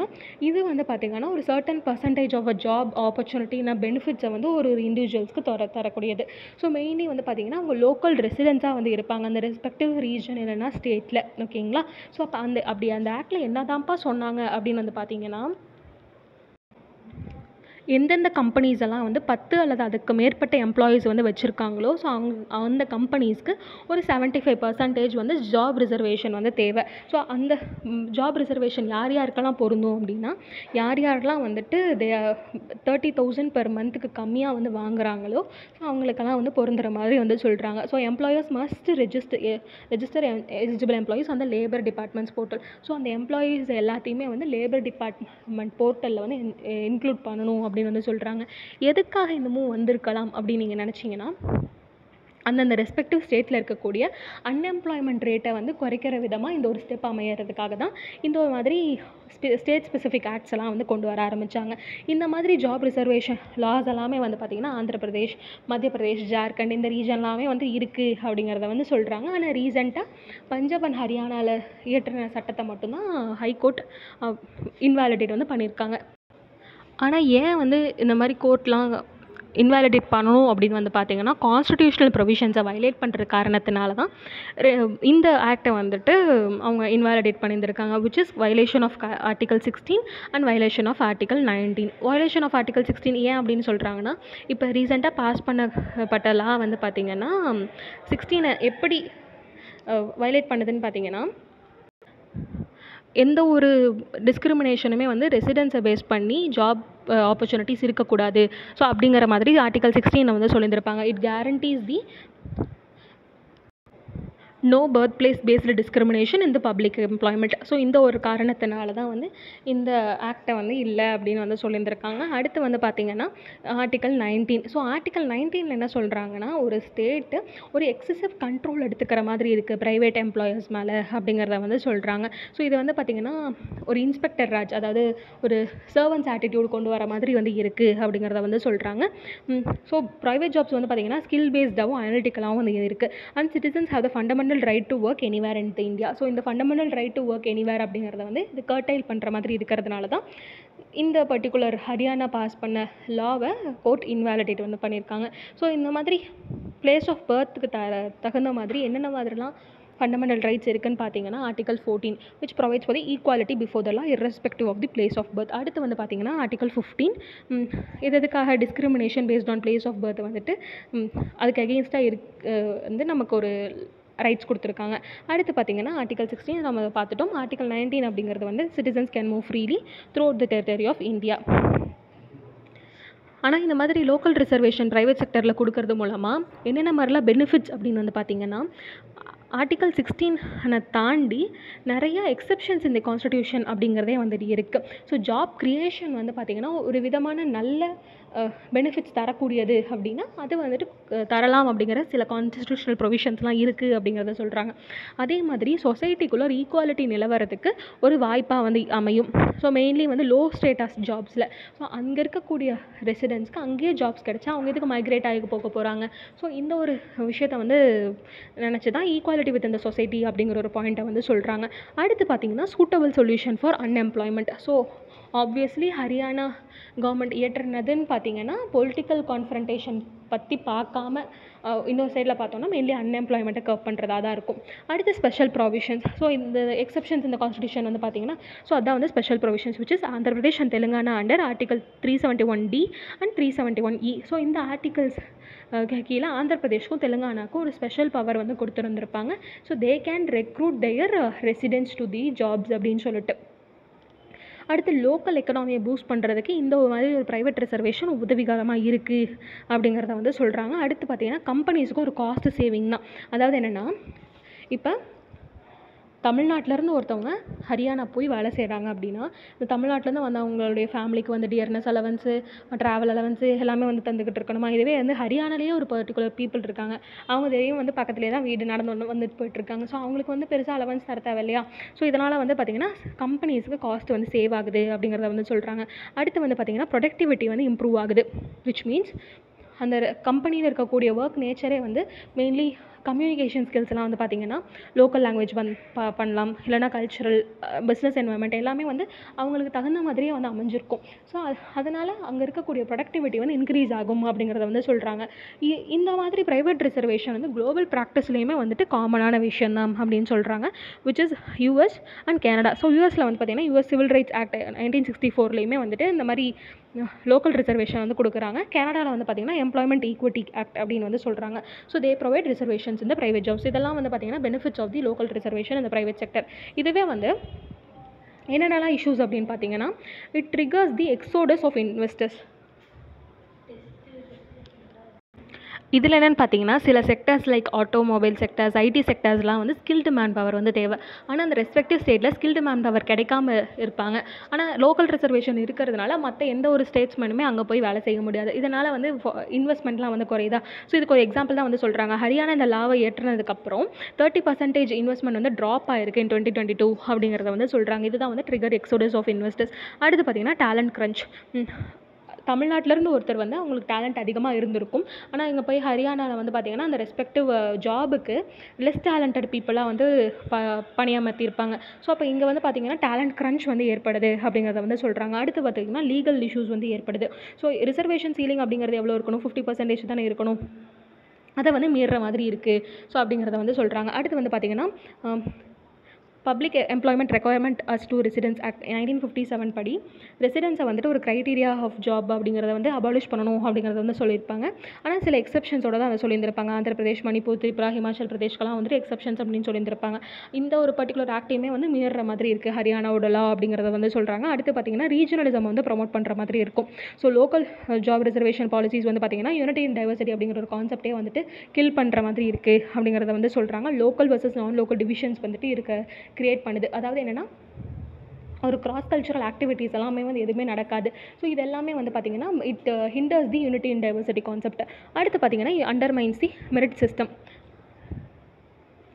ஸோ இப்போ ஏதாவது இந்த டேலண்ட் க்ரன்ச்சுக்கு ஏற்ற மாதிரி தான் வந்துட்டு இந்த பாயிண்ட் வந்து இருக்கும். ஸோ மெரிட் சிஸ்டம் அப்படிங்கிற ஒரு விஷயமே வந்துட்டு தேவைப்படாத மாதிரி இருக்கும். நான் இந்த பர்டிகுலர் ஸ்டேட்டில் இருந்தாவே எனக்கு ரிசர்வேஷன் மூலமே கிடச்சிருப்பான், அதனால் நான் வந்து நல்லா படிக்கணும் அப்படிங்கிற ஒரு அவசியமே வந்து தேவையில்லை அப்படிங்கிற ஒரு சென்ஸ் வந்து சிட்டிசன்ஸ்க்கு வந்து கிரியேட் ஆகலாம். ஸோ இது வந்து பார்த்திங்கன்னா மெரிட் சிஸ்டமுடைய கான்செப்டே அண்டர்மைன் பண்ணுது அப்படின்னு வந்து சொல்லுவாங்க. அதே மாதிரி vote bank politics among the states வந்து கிரியேட் பண்ணப்படுது. அதாவது இப்போ எனக்கு வேலையே இல்லை, இப்போ வந்து தமிழ்நாடு கவர்மெண்ட் ஒரு லோக்கல் ரிசர்வேஷன் வந்து பாலிசி கொடுத்துருந்தாங்கன்னா எனக்கு வேலை கிடச்சிரும். ஸோ அப்போ அவங்க வந்து ஒரு பொலிட்டிக்ஸ் கான்ஃப்ரண்டேஷனில் வந்து ஓட் பேங்க்குக்காக வந்து க்ரியேட் பண்ணலாம் இல்லையா. ஸோ அப்போ இது வந்து அன்எம்ப்ளாய்மெண்ட்டையும் தாண்டி ஓட் பேங்க்கு க்ரியேட் பண்ணுற மாதிரி வந்து ஆகிடும். ஸோ இது வந்து இஷ்யூஸாக வந்து சொல்லிக்கிட்டு இருக்காங்க. இதுதான் வந்து இஷ்யூஸ் ஆஃப் லோக்கல் ரிசர்வேஷன் இந்த ப்ரைவேட் செக்டர். ஆனால் இது ரிலேட்டடாக வேறு என்னென்ன மாதிரிலாம் வந்து ஜுடிஷியல் ப்ரொனவுன்ஸ்மெண்ட்ஸ் வந்து வந்திருக்கு, ஜட்மெண்ட்ஸ் வந்து வந்திருக்கு அப்படின்னு வந்து பார்த்திங்கன்னா doctor Pradeep Jain versus union of India 1984 அந்த கேஸில் வந்து பார்த்திங்கன்னா sons of the சாயிலுக்காகவே legislation pass பண்ணுறது அன்கான்ஸ்டிடியூஷனல் அப்படின்னு வந்து சொல்லுவாங்க. சன்ஸ் ஆஃப் தி சாயில் அப்படின்னா மண்ணின் மைந்தர்கள். ஸோ தமிழ்நாட்டவர்களுக்கு வந்து பார்த்திங்கன்னா தமிழ்நாட்டில் மட்டும்தான் வேலை, ஸோ தமிழ்நாட்டிலேயே வந்துட்டு அவங்களுக்கு வேலை கிடைச்சிரும். ஸோ அந்த மாதிரி ஒரு கான்செப்டில் இருக்குது அப்படின்னா ஸோ அது வந்து அன்கான்ஸ்டிடியூஷனல் அப்படிங்கிறத வந்து சொல்லியிருந்திருக்காங்க. அடுத்து பார்த்திங்கன்னா Sunanda Reddy versus state of Andhra Pradesh. So அதில் வந்து என்ன சொல்லியிருக்காங்கன்னா, இந்த மீடியம் ஆஃப் இன்ஸ்ட்ரக்ஷனை பேஸ் பண்ணி ஒரு 5% எக்ஸ்ட்ரா வெயிட்டேஜ் எல்லாம் வந்து கொடுக்குறது வந்து தப்பு, அது அன்கான்ஸ்டிடியூஷனல் அப்படின்னு வந்து சொல்கிறாங்க. ஃபார் எக்ஸாம்பிள் இப்போ ஆந்திர பிரதேஷ் அப்படின்னு எடுத்துக்கிட்டிங்கன்னா தெலுங்கு தானே. ஸோ இப்போ தெலுங்கு மீடியமில் வந்து படிச்சுட்டு வந்திருந்தா ஸோ அவங்களுக்கு வந்து 5% எக்ஸ்ட்ரா வெயிட்டேஜ் வந்து கொடுப்பாங்க. So they can easily get in to the job. So அந்த ஒரு ஆஸ்பெக்டை வந்து நீக்கணும் அப்படிங்கிறதுக்காக தான் இந்த சுப்ரீம் கோர்ட் இந்த விஷயத்தையே வந்து அன்கான்ஸ்டிடியூஷனல் அப்படின்னு வந்து சொல்லியிருப்பாங்க. அடுத்து வந்து பார்த்திங்கன்னா 2002 ராஜஸ்தான் கேஸ். ஸோ ராஜஸ்தான் என்னாச்சு அப்படின்னு பார்த்தீங்கன்னா கவர்மெண்ட் டீச்சர்ஸோட ரெக்ரூட்மெண்ட் அவங்க அப்பாயின்மெண்ட்டுங்கும் போது அவங்க ரெஸ்பெக்டிவ் டிஸ்ட்ரிக்ஸில் ரூரல் ஏரியாஸ்லேருந்து வந்திருந்தாங்கன்னா ஸோ அவங்களுக்கு வந்து அப்பாயின்மெண்ட்லாம் வந்து கொடுத்துட்ருந்தாங்க. ஸோ அது வந்து கான்ஸ்டிடியூஷனலி இன்வாலிட் அப்படிங்கிறத வந்து சொல்லிட்டு இருந்தாங்க. அடுத்து வந்து பார்த்திங்கன்னா 2019 UP subordinate service selection commission case. இந்த கேஸில் என்ன இருக்குன்னு பார்த்தீங்கன்னா, அலகாபாத் ஹைகோர்ட்டில் வந்துட்டு ஒரு தீர்ப்பு சொல்லியிருந்திருப்பாங்க.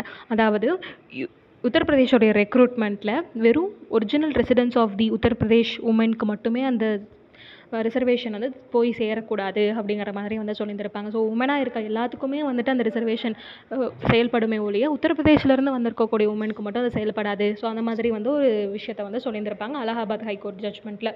ஸோ இதெல்லாம் வந்து பார்த்திங்கன்னா judicial ப்ரொனவுன்ஸ்மெண்ட்ஸ் related to local reservation. அடுத்த ஆர்டிக்கல் வந்து பார்த்திங்கன்னா steering road safety in India back on to the right line. So நம்ம கண்ட்ரியில் ரோட் சேஃப்டி வந்து எப்படி இருக்குது, ஸோ அதில் இருக்கக்கூடிய data points and along with the what can be done அப்படிங்கிறத அந்த ஆர்டிக்கலை நம்ம பார்க்க போகிறோம். ஸோ ரீசெண்டாக வெளிவிட்ட WHO ரிப்போர்ட் படி 3 lakh people are estimated to be killed on the road in India. So ஏன் கில்டு அப்படின்னு வந்து சொல்கிறாங்கன்னா, ஸோ எந்த ஒரு ரோடு ஆக்சிடென்ட்ஸுமே வந்துட்டு mostly it related to accidents. Mostly என்ன ஆகுதுன்னு பார்த்தீங்கன்னா, ஸ்பீட் அதிகமாக ஓட்டுறதுனாலையோ இல்லை நெக்லிஜென்ஸ் அப்படிங்கிறதுனாலையுமே வந்து நடக்குது. ஸோ இதனால தான் வந்து கில்டு அப்படிங்கிறத வந்து சொல்கிறாங்க. அலார்மிங் ரோட் சேஃப்டி ஸ்டாட்டிஸ்டிக்ஸ் அப்படின்னு வந்து ஃபஸ்ட்டு பார்த்தீங்கன்னா வேர்ல்டு டே ஆஃப் ரிமெம்பரன்ஸ், அதில் வந்து என்ன தெரிய வருதுன்னா, குளோபல் ரோடு ஆக்சிடென்ட் க்ரைசிஸ் வந்து urgent and evidence based interventions வந்து ரொம்பவே தேவை அப்படிங்கிறத வந்து சொல்கிறாங்க. அதை வந்து ஃபஸ்ட்டு நம்ம மீட் அவுட் பண்ணணும் அப்படிங்கிறத சொல்கிறாங்க. Because road crashes in India cost around 5 to 7% of the GDP. So அந்தளவுக்கு நம்மளுக்கு எக்கனாமிக் இம்பாக்ட்டுமே வந்து கிரியேட் பண்ணப்படுது. கிட்டத்தட்ட 2022 வந்து பார்த்திங்கன்னா ஒரு டெட்லியஸ்ட் இயராகவே வந்து கன்சிடர் பண்ணப்படுது. ஸோ அதனால தான் வந்து இமீடியட் இன்டர்வென்ஷன்ஸ் தேவை அப்படிங்கிறத வந்து சொல்கிறாங்க. So urgent call for action. So அதனால தான் வந்து நமக்கு எவிடன்ஸ் பேஸ்டு இன்டர்வென்ஷன்ஸ் வந்து தேவை. எவிடன்ஸ் பேஸ்ட் அப்படின்னா என்னென்னா, மற்ற கண்ட்ரி செயல்படுத்தப்பட்ட வேறு ஏதாவது இன்டர்வென்ஷன்ஸ் இருந்துச்சுன்னா அதை வந்து நம்ம கண்ட்ரிக்கு பொருத்தி பார்க்குறது தான் வந்து எவிடன்ஸ் பேஸ்ட் இன்டர்வென்ஷன்ஸ் அப்படின்னு வந்து சொல்கிறாங்க. ஸோ ஃபர்ஸ்ட் வந்து பார்த்திங்கன்னா mainly seat belt and helmet யூஸோடைய என்ஃபோர்ஸ்மெண்ட்டை வந்து அதிகப்படுத்தணும். மெயின்லி வல்னரபிள் ரோடு யூசர்ஸ் எல்லாம் வந்து இருக்காங்க இல்லையா. ஸோ வயசானவங்க, குழந்தைங்க இந்த சென்ஸ் அப்போ அப்பா அம்மா வந்து போகிறாங்க, கூட குழந்தையும் வந்துட்டு கூட்டிகிட்டு போகிறாங்க அப்படின்னா அவங்களுக்குமே வந்துட்டு ஒரு அட்மோஸ்ட் ப்ரொடெக்ஷன் வந்து தேவைப்படுது இல்லையா. ஸோ அதே மாதிரி ஓவர் ஸ்பீடிங் வந்து எலிமினேட் பண்ணணும், ட்ரிங்க் அண்ட் ட்ரைவ் வந்துட்டு எலிமினேட் பண்ணணும். ஸோ இதெல்லாமே வந்து பார்த்திங்கன்னா ரோட் சேஃப்டி பண்ணுறதுலாம் ரொம்பவே ஒரு முக்கியமான விஷயம். அடுத்து பார்த்திங்கன்னா இன்ஃப்ராஸ்ட்ரக்சரையும் வந்து என்ஹான்ஸ் பண்ணணும். ஸோ சேஃப்டியான ரோட்ஸ் வந்து பில்ட் அவுட் பண்ணணும். மழை தண்ணி வந்து தேங்காமல் குண்டு குழியமாக இல்லாமல். ஸோ இந்த மாதிரி ஒரு ரோடு இன்ஃப்ராஸ்ட்ரக்சர் வந்து தேவை. பிஹேவியரல் சேஞ்சுமே வந்துட்டு தேவை related to awareness campaigns. Mainly வந்து பார்த்திங்கன்னா United நேஷன்ஸோடைய make a safety statement அப்படின்னு ஒரு விஷயம் வந்து இருக்குது. ஸோ அது மூலமாக சேஃப் ரோட் ப்ராக்டிசஸ் வந்து கடைப்பிடிக்கணும் அப்படிங்கிற ஒரு விஷயம் வந்துட்டு அது எல்லா மக்களுக்கிட்டையுமே வந்து தெரியப்படுத்திக்கிட்டு வராங்க. So it is one of the major awareness campaigns related to road safety by the United Nations. Make a safety statement. ஓகேங்களா. ஸோ அப்போ இந்த காம்ப்ரஹென்சிவ் ரோட் சேஃப்டிக்காக என்னென்ன மாதிரிலாம் மெஷர்ஸ் எடுக்கலாம். ஸோ ஆல்ரெடி நம்ம அடிக்வேட் லெஜிஸ்லேட்டிவ் மெஷர்ஸ் எல்லாம் வந்து வச்சிருக்கோம். For example motor vehicles amendment act 2019. So அது எல்லாமே வந்து பார்த்திங்கன்னா லீகல் ஃப்ரேம்வொர்க்ஸ் எல்லாம் வந்து வச்சிருக்கோம். மெயின்லி ரோட் சேஃப்டி என்ஹான்ஸ் பண்ணணும் அப்படிங்கிறதுக்காக. டிராஃபிக் ரெகுலேஷன் வந்துட்டு மெயின்டைன் பண்ணணும், டேட்டா கலெக்ஷன் வந்துட்டு தேவை அப்படிங்கிறத வந்து சொல்கிறாங்க. இந்த மாதிரி ரெக்கமெண்டேஷன்ஸ் அவங்க வந்துட்டு நிறைய டாஸ்க் குரூப்ஸ் வந்து பண்ணியிருக்காங்க. ஃபார் எக்ஸாம்பிள் சுந்தர் கமிட்டி அவங்களுடைய ரெக்கமெண்டேஷன்ஸ் படி பார்த்திங்கன்னா நேஷனல் ரோட் சேஃப்டி பாலிசி அப்படிங்கிறத வந்து 2010 நம்மளுடைய யூனியன் கவர்மெண்ட் பாஸ் பண்ணியிருக்காங்க. ஸோ ஆனால் அதுக்கேற்ற மாதிரி ஒரு ரொபஸ்ட் என்ஃபோர்ஸ்மெண்ட் மெக்கானிசம் தான் வந்து இல்லை அப்படிங்கிறத வந்து சொல்கிறாங்க. டெக்னாலஜிக்கல் அட்வான்ஸ்மெண்ட்ஸ் வந்து நம்ம யூஸ் பண்ணலாம். ஸோ என்ன மாதிரில வந்து டெக்னாலஜிக்கல் அட்வான்ஸ்மெண்ட்ஸ் பண்ணலாம். இன்டெலிஜென்ட் டிராஃபிக்கிங் மேனேஜ்மெண்ட் சிஸ்டம் வந்துட்டு பண்ணலாம். ஸோ இது மூலமாக வந்து டிராஃபிக் ரெகுலேஷன் வந்து ஆக்சிடென்ட் ப்ரிவென்ஷனுக்காக வந்து சொல்லப்படும். இப்போவுமே வந்து பார்த்திங்கன்னா நம்ம தமிழ்நாட்டில் வந்து டிராஃபிக் ஜாம்ஸில் எல்லாத்தையும் வந்து கேமராலாம் வந்து இன்ஸ்டால் பண்ணுறாங்க இல்லையா. ஸோ அந்த மாதிரி ஒரு விஷயங்கள் மூலமாகவே வந்துட்டு நம்ம ரெகுலேஷன் வந்து பண்ணலாம் அப்படின்னு வந்து சொல்கிறாங்க. ஈவன் நெதர்லாண்ட்ஸ், ஜப்பான் அவங்களுமே வந்து technological interventions to adhere to the road safety வந்து பண்ணிக்கிட்டு இருக்காங்க தான் வந்து சொல்கிறாங்க. அடுத்து பார்த்திங்கன்னா access to safety gear. So safety gear for road safety அப்படின்னு வந்து பார்த்திங்கன்னா மெயின்லி ஹெல்மெட்டை வந்து சொல்லுவாங்க. இன் கேஸ் ஆஃப் ஆட்டோமொபைல்ஸ் அப்படின்னு வந்து பார்த்திங்கன்னா சீட் பெல்ட்ஸ். ஸோ ஹெல்மெட் அப்படிங்கிறது வந்து நிறைய பேர் யூஸ் பண்ணுறதா செய்கிறாங்க. It is a mandate two. ஆனால் ஹெல்மெட்டோடைய மெயின் ட்ராபேக் வந்து என்னது, அது ரொம்ப வந்து டயரிங்காக வந்து இருக்க, ரொம்ப லாங் ட்ராவல் வந்து பண்ணுறதுக்கு ஃப்ரீக்வெண்ட் வென்டிலேஷனே இல்லை அப்படிங்கிறது தான். ஸோ இப்போ அந்த மாதிரி வென்டிலேஷனும் கொடுக்குற மாதிரி சேஃப்டியும் என்ஹான்ஸ் பண்ணுற மாதிரி யூஎன் ஸ்டாண்டர்டில் ஹெல்மெட்ஸ்லாம் இருக்குது. ஸோ இன்டர்நேஷ்னல் ஸ்டாண்டர்ட்ஸ் அளவுக்கு. ஸோ அந்த மாதிரி ஹெல்மெட்ஸை வந்து நம்ம கண்ட்ரியில் மார்க்கெட் பண்ணலாம், ப்ரொடக்ஷன் அண்ட் மேனுஃபேக்சர் பண்ணி செல் பண்ணலாம் அப்படிங்கிறத வந்து சொல்கிறாங்க. ஸோ அடுத்து வந்து பார்த்திங்கன்னா சில ப்ரைவேட் ஆட்டோமொபைல் கம்பெனிஸுமே வந்து சில என்டார்ஸ்மெண்ட்ஸ் வந்து பண்ணுவாங்க related to road safety campaigns. So அதெல்லாம் வந்து பார்த்திங்கன்னா drive safe India. So drive safe India மூலமாக மாருதி சுசுகி ஒரு கேம்பெயின் வந்து நடத்துகிறாங்க. It is to enhance the road safety. So இதெல்லாமே வந்து பார்த்திங்கன்னா ஒரு ரொபஸ்ட் மெக்கானிசமில் செயல்பட்டால் நம்மளுடைய ரோட் சேஃப்டி மெக்கானிசம்ஸ் அடிக்குவேட்டாக இருக்கும் அப்படிங்கிறத வந்து சொல்கிறாங்க. நெக்ஸ்ட் ஆர்டிக்கல் வந்து பார்த்திங்கன்னா making public education inclusive it is ஒடிஷாஸ் model. So ஒடிஷாவுடைய education மாடலை பற்றி தான் ஒரு 4 பாயிண்டில் வந்து சொல்லியிருந்திருக்காங்க. ஸோ இதில் என்ன அப்படின்னு வந்து பார்க்கும்போது ஒடிஷாவுடைய கவர்மெண்ட் ஸ்கூல்ஸ்லேயுமே இந்த ஒரு இனிஷியேட்டிவ்ஸ் வந்து கொண்டு வந்திருக்காங்க. ஸோ என்னென்ன மாதிரி அப்படின்னு வந்து பார்த்திங்கன்னா ஒடிஷா ஆதர்ஷ் வித்யாலயாஸ். ஸோ இந்த ஒரு பர்டிகுலர் சிஸ்டம் வந்து it is recognise the 5th best school in the government run day school category. இதை மாதிரி யார் ரெகனைஸ் பண்ணுறாங்கன்னு பார்த்தீங்கன்னா education world India school rankings அப்படின்னு வந்து பண்ணுறாங்க. ஸோ அதில் வந்து என்ன மெயினாக அந்த ஆதர்ஷ் வித்யாலயாஸை பண்ணுறாங்கன்னா ரூரல் அர்பன் கேப்ஸை வந்து ஃபிக்ஸ் பண்ணுறாங்க. ஸோ ஃப்ரீக்வெண்ட் இடத்துல வந்து பார்த்திங்கன்னா ஸ்கூல் செட்டப் பண்ணுறது. ஸோ அங்கே வந்து பார்த்திங்கன்னா இன்க்ளூசிவிட்டியை வந்து ப்ரமோட் பண்ணுறாங்க mainly for scheduled caste, scheduled try, female students. இந்த 3 கேட்டகரிஸ் ஆஃப் பீப்புளுக்குமே வந்துட்டு ரிசர்வேஷன் வந்து கொடுக்கறது மூலமாக நிறையா ஸ்டூடெண்ட்ஸ் உள்ளே வரதாக வந்து சொல்கிறாங்க. என்ரோல்மெண்ட் வந்து அதிகமாக இருக்குது, இன்க்ளூசிவ்னஸும் வருது அப்படிங்கிறத மென்ஷன் பண்ணுறாங்க. ஒடிஷா ஆதர்ஷ் வித்யாலயாஸ் மூலமாக வந்து சோஷியல் ஈக்விட்டியும் வந்து க்ரியேட் பண்ணப்படுது. அதே மாதிரி அங்கே இருக்கக்கூடிய ஸ்டூடெண்ட்ஸை வந்துட்டு நேஷ்னல் லெவல் டெஸ்ட்டு ஆனால் நீட்டு, ஜேஇஇ ஸோ இந்த மாதிரி எக்ஸாம்ஸ்க்குமே வந்துட்டு அவங்கள ப்ரிப்பேர் பண்ண வைக்கிறாங்க. ஸோ இதெல்லாம் வந்து ஒடிஷா ஆதர்ஷ் வித்யாலயாஸ். அடுத்த ஒரு இனிஷியேட்டிவ் ரிலேட்டட் டு ஒடிஷா அப்படின்னு வந்து பார்த்திங்கன்னா மோ ஸ்கூல் அபியான். இது வந்து ஸ்கூல் அடாப்ஷன் ப்ரோக்ராம் அப்படிங்கிறத வந்து சொல்கிறாங்க. இதில் அந்த ரெஸ்பெக்டிவ் ஸ்கூல்ஸில் படித்த அலுமினியெல்லாம் இருப்பாங்க இல்லையா, ஸோ அவங்க வந்து ஒரு பர்டிகுலர் ஸ்கூலெல்லாம் அடாப்ட் பண்ணி ஃபினான்ஷியலாக அடாப்ட் பண்ணுவாங்க. ஸோ அந்த அடாப்ட் பண்ணி அங்கே இருக்கக்கூடிய டெவலப்மெண்டல் ஆக்டிவிட்டீஸ்லாம் வந்துட்டு ஆக்டிவ் பார்ட்டிசிபேஷன் எடுத்துப்பாங்க. ஸோ இதுதான் வந்து பார்த்திங்கன்னா மோ ஸ்கூல் அபியான் இன் ஒடிஷா. அடுத்து பார்த்திங்கன்னா 5T high school transformation program. So இதில் 5T அப்படிங்கிறது என்ன சொல்கிறாங்கன்னா transparency, technology, dream work and டைம்லினஸ். So இந்த 4Tயும் it leads to transformation. So அதுதான் வந்து 5T high school transformation program. So இது மூலமாக educational technology, for example smart class rooms, digital interventions like libraries இதெல்லாமே வந்துட்டு ஹை ஸ்கூல்ஸில் வந்து கொண்டு வராங்க. அடுத்து வந்து பார்த்திங்கன்னா ஸ்கூல் அப்படின்னு வந்ததுன்னா வெறும் படிப்பு மட்டும் முக்கியம் இல்லையா, படிப்பையும் தாண்டி ஸ்போர்ட்ஸ் ஆக்டிவிட்டீஸும் வந்துட்டு ப்ரமோட் பண்ணுறதுக்காக governments campaigns including more school hockey clubs, football for all இந்த மாதிரிலாம் வந்துட்டு இனிஷியேட்டிவ்ஸ் வந்து எடுத்துகிட்டு வராங்க. ஸோ இது மூலமாக வந்து ஸ்டூடெண்ட்ஸோட பர்சனாலிட்டிஸை ஹோலிஸ்டிக்காக டெவலப் பண்ண முடியும் அப்படிங்கிறதையும் வந்து சொல்கிறாங்க. ஸோ இதுதான் வந்து பார்த்திங்கன்னா ஒடிஷாஸ் மாடல். இந்த மாடலை வந்து செயல்படுத்தினதுக்கப்புறம் என்ன தெரிய வந்திருக்குன்னா 81% ஆஃப் தி ஸ்டூடெண்ட்ஸ் இந்த ஸ்டேட் வந்து இப்போ கவர்மெண்ட் ஸ்கூல்ஸ்லேயே படிக்க ஆரம்பிக்கிறாங்க அப்படிங்கிறத வந்து சொல்கிறாங்க. ஸோ இது வந்து பார்த்திங்கன்னா ஒரு சிக்னிஃபிகண்ட் அச்சீவ்மெண்ட்டாக. ஸோ அதனால தான் இந்த ஒரு விஷயம் வந்து ரொம்பவே பாராட்டப்படுது. ஓகேங்களா. நெக்ஸ்ட் ஆர்டிக்கல் வந்து பார்த்திங்கன்னா IIT Ropar researchers discover rare metal இன் சட்லஜ். அப்படி என்ன ரேர் மெட்டல் அப்படின்னு பார்த்தீங்கன்னா டான்டலம் அப்படிங்கிற ஒரு metal. So it is a rare metal which is used in manufacturing of the electronic components. So இந்த விஷயம் வந்து சட்லஜ் ரிவர்ஸ் அண்ட் இன் பஞ்சாபில் வந்து கண்டுபிடிச்சிருக்காங்க. யார் கண்டுபிடிச்சிருக்காங்கன்னா ஐஐடி ரோப்பர் வந்து கண்டுபிடிச்சிருக்காங்க. ஸோ இப்போ டான்டலம் பற்றி நம்ம பார்த்துடலாம். ஸோ டான்டலம் அப்படிங்கிறது ஒரு கெமிக்கல் எலமெண்ட். அதோடைய சிம்பிள் வந்து பார்த்திங்கன்னா TA, அட்டாமிக் நம்பர்லாம் வந்து கொடுத்துருந்துருக்காங்க. அதனால் இதோட பேசிக் ஃபீச்சர்ஸ்னால் இட் இஸ் வெரி ஹார்ட், டக்டைலாக வந்து இருக்கும், லஸ்ட்ரஸாக வந்து இருக்கும், bluish grey transition metal. So heart அப்படின்னாவே ரொம்பவே அழுத்தமாக வந்து இருக்கும், டக்டைல் அப்படின்னா ஈஸியாக வளைஞ்சு கொடுக்க தன்மை இருக்கிறது, லஸ்ட்ரஸ் அப்படிங்கிறது ஷைனிங்காக இருக்கிறது, bluish grey transition metal. So transition மெட்டல்னால் periodic டேபிளில் சென்டர் பார்ட்டில் தான் வந்து இந்த டான்டலம் ப்ரெசண்ட்டாக இருக்கும். விச் மீன்ஸ் ஈஸி, அது ரொம்பவே ஹெவியாக இருக்கும், கலர்ஃபுல் காம்பவுண்டாக வந்து இருக்கும், ஹை மெல்ட்டிங் பாயிண்ட்டாக வந்து இருக்கும். ஸோ இதெல்லாம் வந்து பார்த்திங்கன்னா டான்டலமுடைய பேசிக் feature and highly corrosion resistant. So எந்த ஒரு அரிப்பு தன்மையும் வந்து ஏற்படாது to a large extend to the tantalum. So அடுத்து வந்து பார்த்திங்கன்னா it is one of the 12 critical and strategic minerals அப்படின்னு வந்து சொல்லுவாங்க. So as per the union ministry of mines 2020-21 annual report படி. So 12 critical and strategic minerals. இதோட meaning வந்து என்ன அப்படின்னு வந்து பார்த்திங்கன்னா கிரிட்டிக்கல் மினரல் அப்படிங்கிறது ஒரு மெட்டாலிக் இல்லைனா நான் மெட்டாலிக் மினரலாக வந்து இருக்கலாம். ஆனால் அந்த பர்டிகுலர் எலமெண்ட் வந்து பார்த்திங்கன்னா நம்மளுடைய மாடர்ன் டெக்னாலஜி யூசேஜுக்கு, எக்கனாமிக்கு, நேஷ்னல் செக்யூரிட்டிக்கு ரொம்ப அத்தியாவசியமான மினரலாக இருக்கிறது தான் வந்து கிரிட்டிக்கல் மினரல் அப்படின்னு வந்து சொல்லுவாங்க. ஸோ அப்போ அந்த டான்டலமோட அப்ளிகேஷன்ஸ் என்னென்ன அப்படின்னு வந்து பார்த்திங்கன்னா, ஃபர்ஸ்ட்டு வந்து பார்த்திங்கன்னா எலக்ட்ரானிக் காம்பனன்ட்ஸோட ப்ரொடக்ஷன் பண்ணுறதுக்காக, surgical implants which means medical அப்ளிகேஷன்ஸும் வந்துட்டு இருக்குது. அடுத்து பார்த்திங்கன்னா phone connect on nerves and find abdominal muscle. So medical applications அப்படிங்கிறது இதுலேருந்தே வந்து தெரியுது. அடுத்து பார்த்திங்கன்னா நியான் லைட்ஸில் வந்து எலக்ட்ரோட் தான் வந்து யூஸ் பண்ணுறாங்க. ஸ்பெஷல் லென்சஸில் வந்துட்டு கிளாஸ் ப்ரீசஸ்லாம் வந்து இந்த டான்டலம் யூஸ் பண்ணுறாங்க.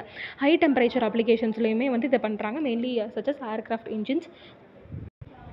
பிளாட்டினமுக்கு ஒரு சப்ஸ்டியூட்டாகவுமே வந்து இந்த டான்டலம் வந்து யூஸ் பண்ணப்படுது. ஸோ இப்போ பிளாட்டினமோட யூசேஜ் அப்படின்னா என்ன, ஜுவல் அப்படிங்கிறது நம்ம எல்லாத்துக்கும் தெரியும். ஆனால் other then that hydrogen fuel செல்ஸ்லாம் இருக்கு இல்லையா, ஸோ ஹைட்ரஜன் ஃபியூவல் செல்ஸில் கேட்டலிஸ்ட்டாக வந்துட்டு இந்த பிளாட்டினம் வந்து யூஸ் பண்ணுவாங்க. ஆனால் பிளாட்டினம் ரொம்பவே காஸ்ட்லியாக இருக்கிறதுனால தான் ஹைட்ரஜன் ப்ரொடக்ஷன் ரொம்பவே காஸ்ட்லியாக இருக்குது. ஸோ அதை கன்வெர்ட் பண்ணணும் அப்படின்னா நம்ம டான்டலமே வந்து யூஸ் பண்ணலாம். ஓகேங்களா, ஸோ இதுதான் வந்து டான்டலம் பற்றின பேசிக் இன்ஃபர்மேஷன். நெக்ஸ்ட் ஆர்டிக்கல் வந்து பார்த்திங்கன்னா fact check unit that is unconstitutional. So fact check unit அப்படின்னா என்ன, ஸோ நம்மளுடைய வாட்ஸ்அப் ஃபார்வர்டு மெசேஜஸ்லாம் வச்சுக்கோங்களேன். ஸோ அது உண்மையாக பொய்யா அப்படிங்கிறது வந்து கண்டறியறதுக்கே வந்துட்டு ஒரு ஃபேக்ட் செக் யூனிட் அப்படின்னு வந்து வச்சுருப்பாங்க.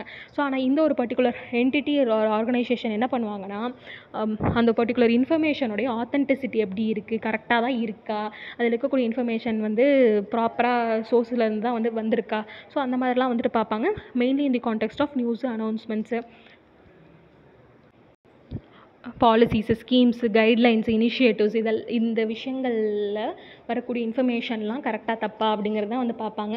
ஸோ அப்போ இந்த fact check unit அப்படிங்கிறோட work flow எப்படி இருக்கும் அப்படின்னு வந்து பார்த்திங்கன்னா, சிட்டிசன்ஸ் ஒரு ஆர்கனைசேஷன் வந்து ஃபேக்ட் செக் கம்ப்ளைண்ட்ஸை வந்துட்டு மெயில், போர்ட்டல் ஆர் வாட்ஸ்அப் வந்து அந்த ஃபேக்ட் செக் யூனிட்டுக்கு வந்து தருவாங்க. ஸோ அந்த ஃபேக்ட் செக் யூனிட் வந்து சுவோமோட்டாவுமே வந்துட்டு பண்ணலாம். ஸோ COVID-19 ரிலேட்டடாக நிறையா ஃபார்வர்ட்ஸ் அதெல்லாம் வந்துட்டு இருந்துச்சு இல்லையா, ஸோ அந்த சமயத்தில் வந்து பார்த்திங்கன்னா வாட்ஸ்அப் ஒரு ஃபீச்சர் இன்ட்ரடியூஸ் பண்ணுவாங்க.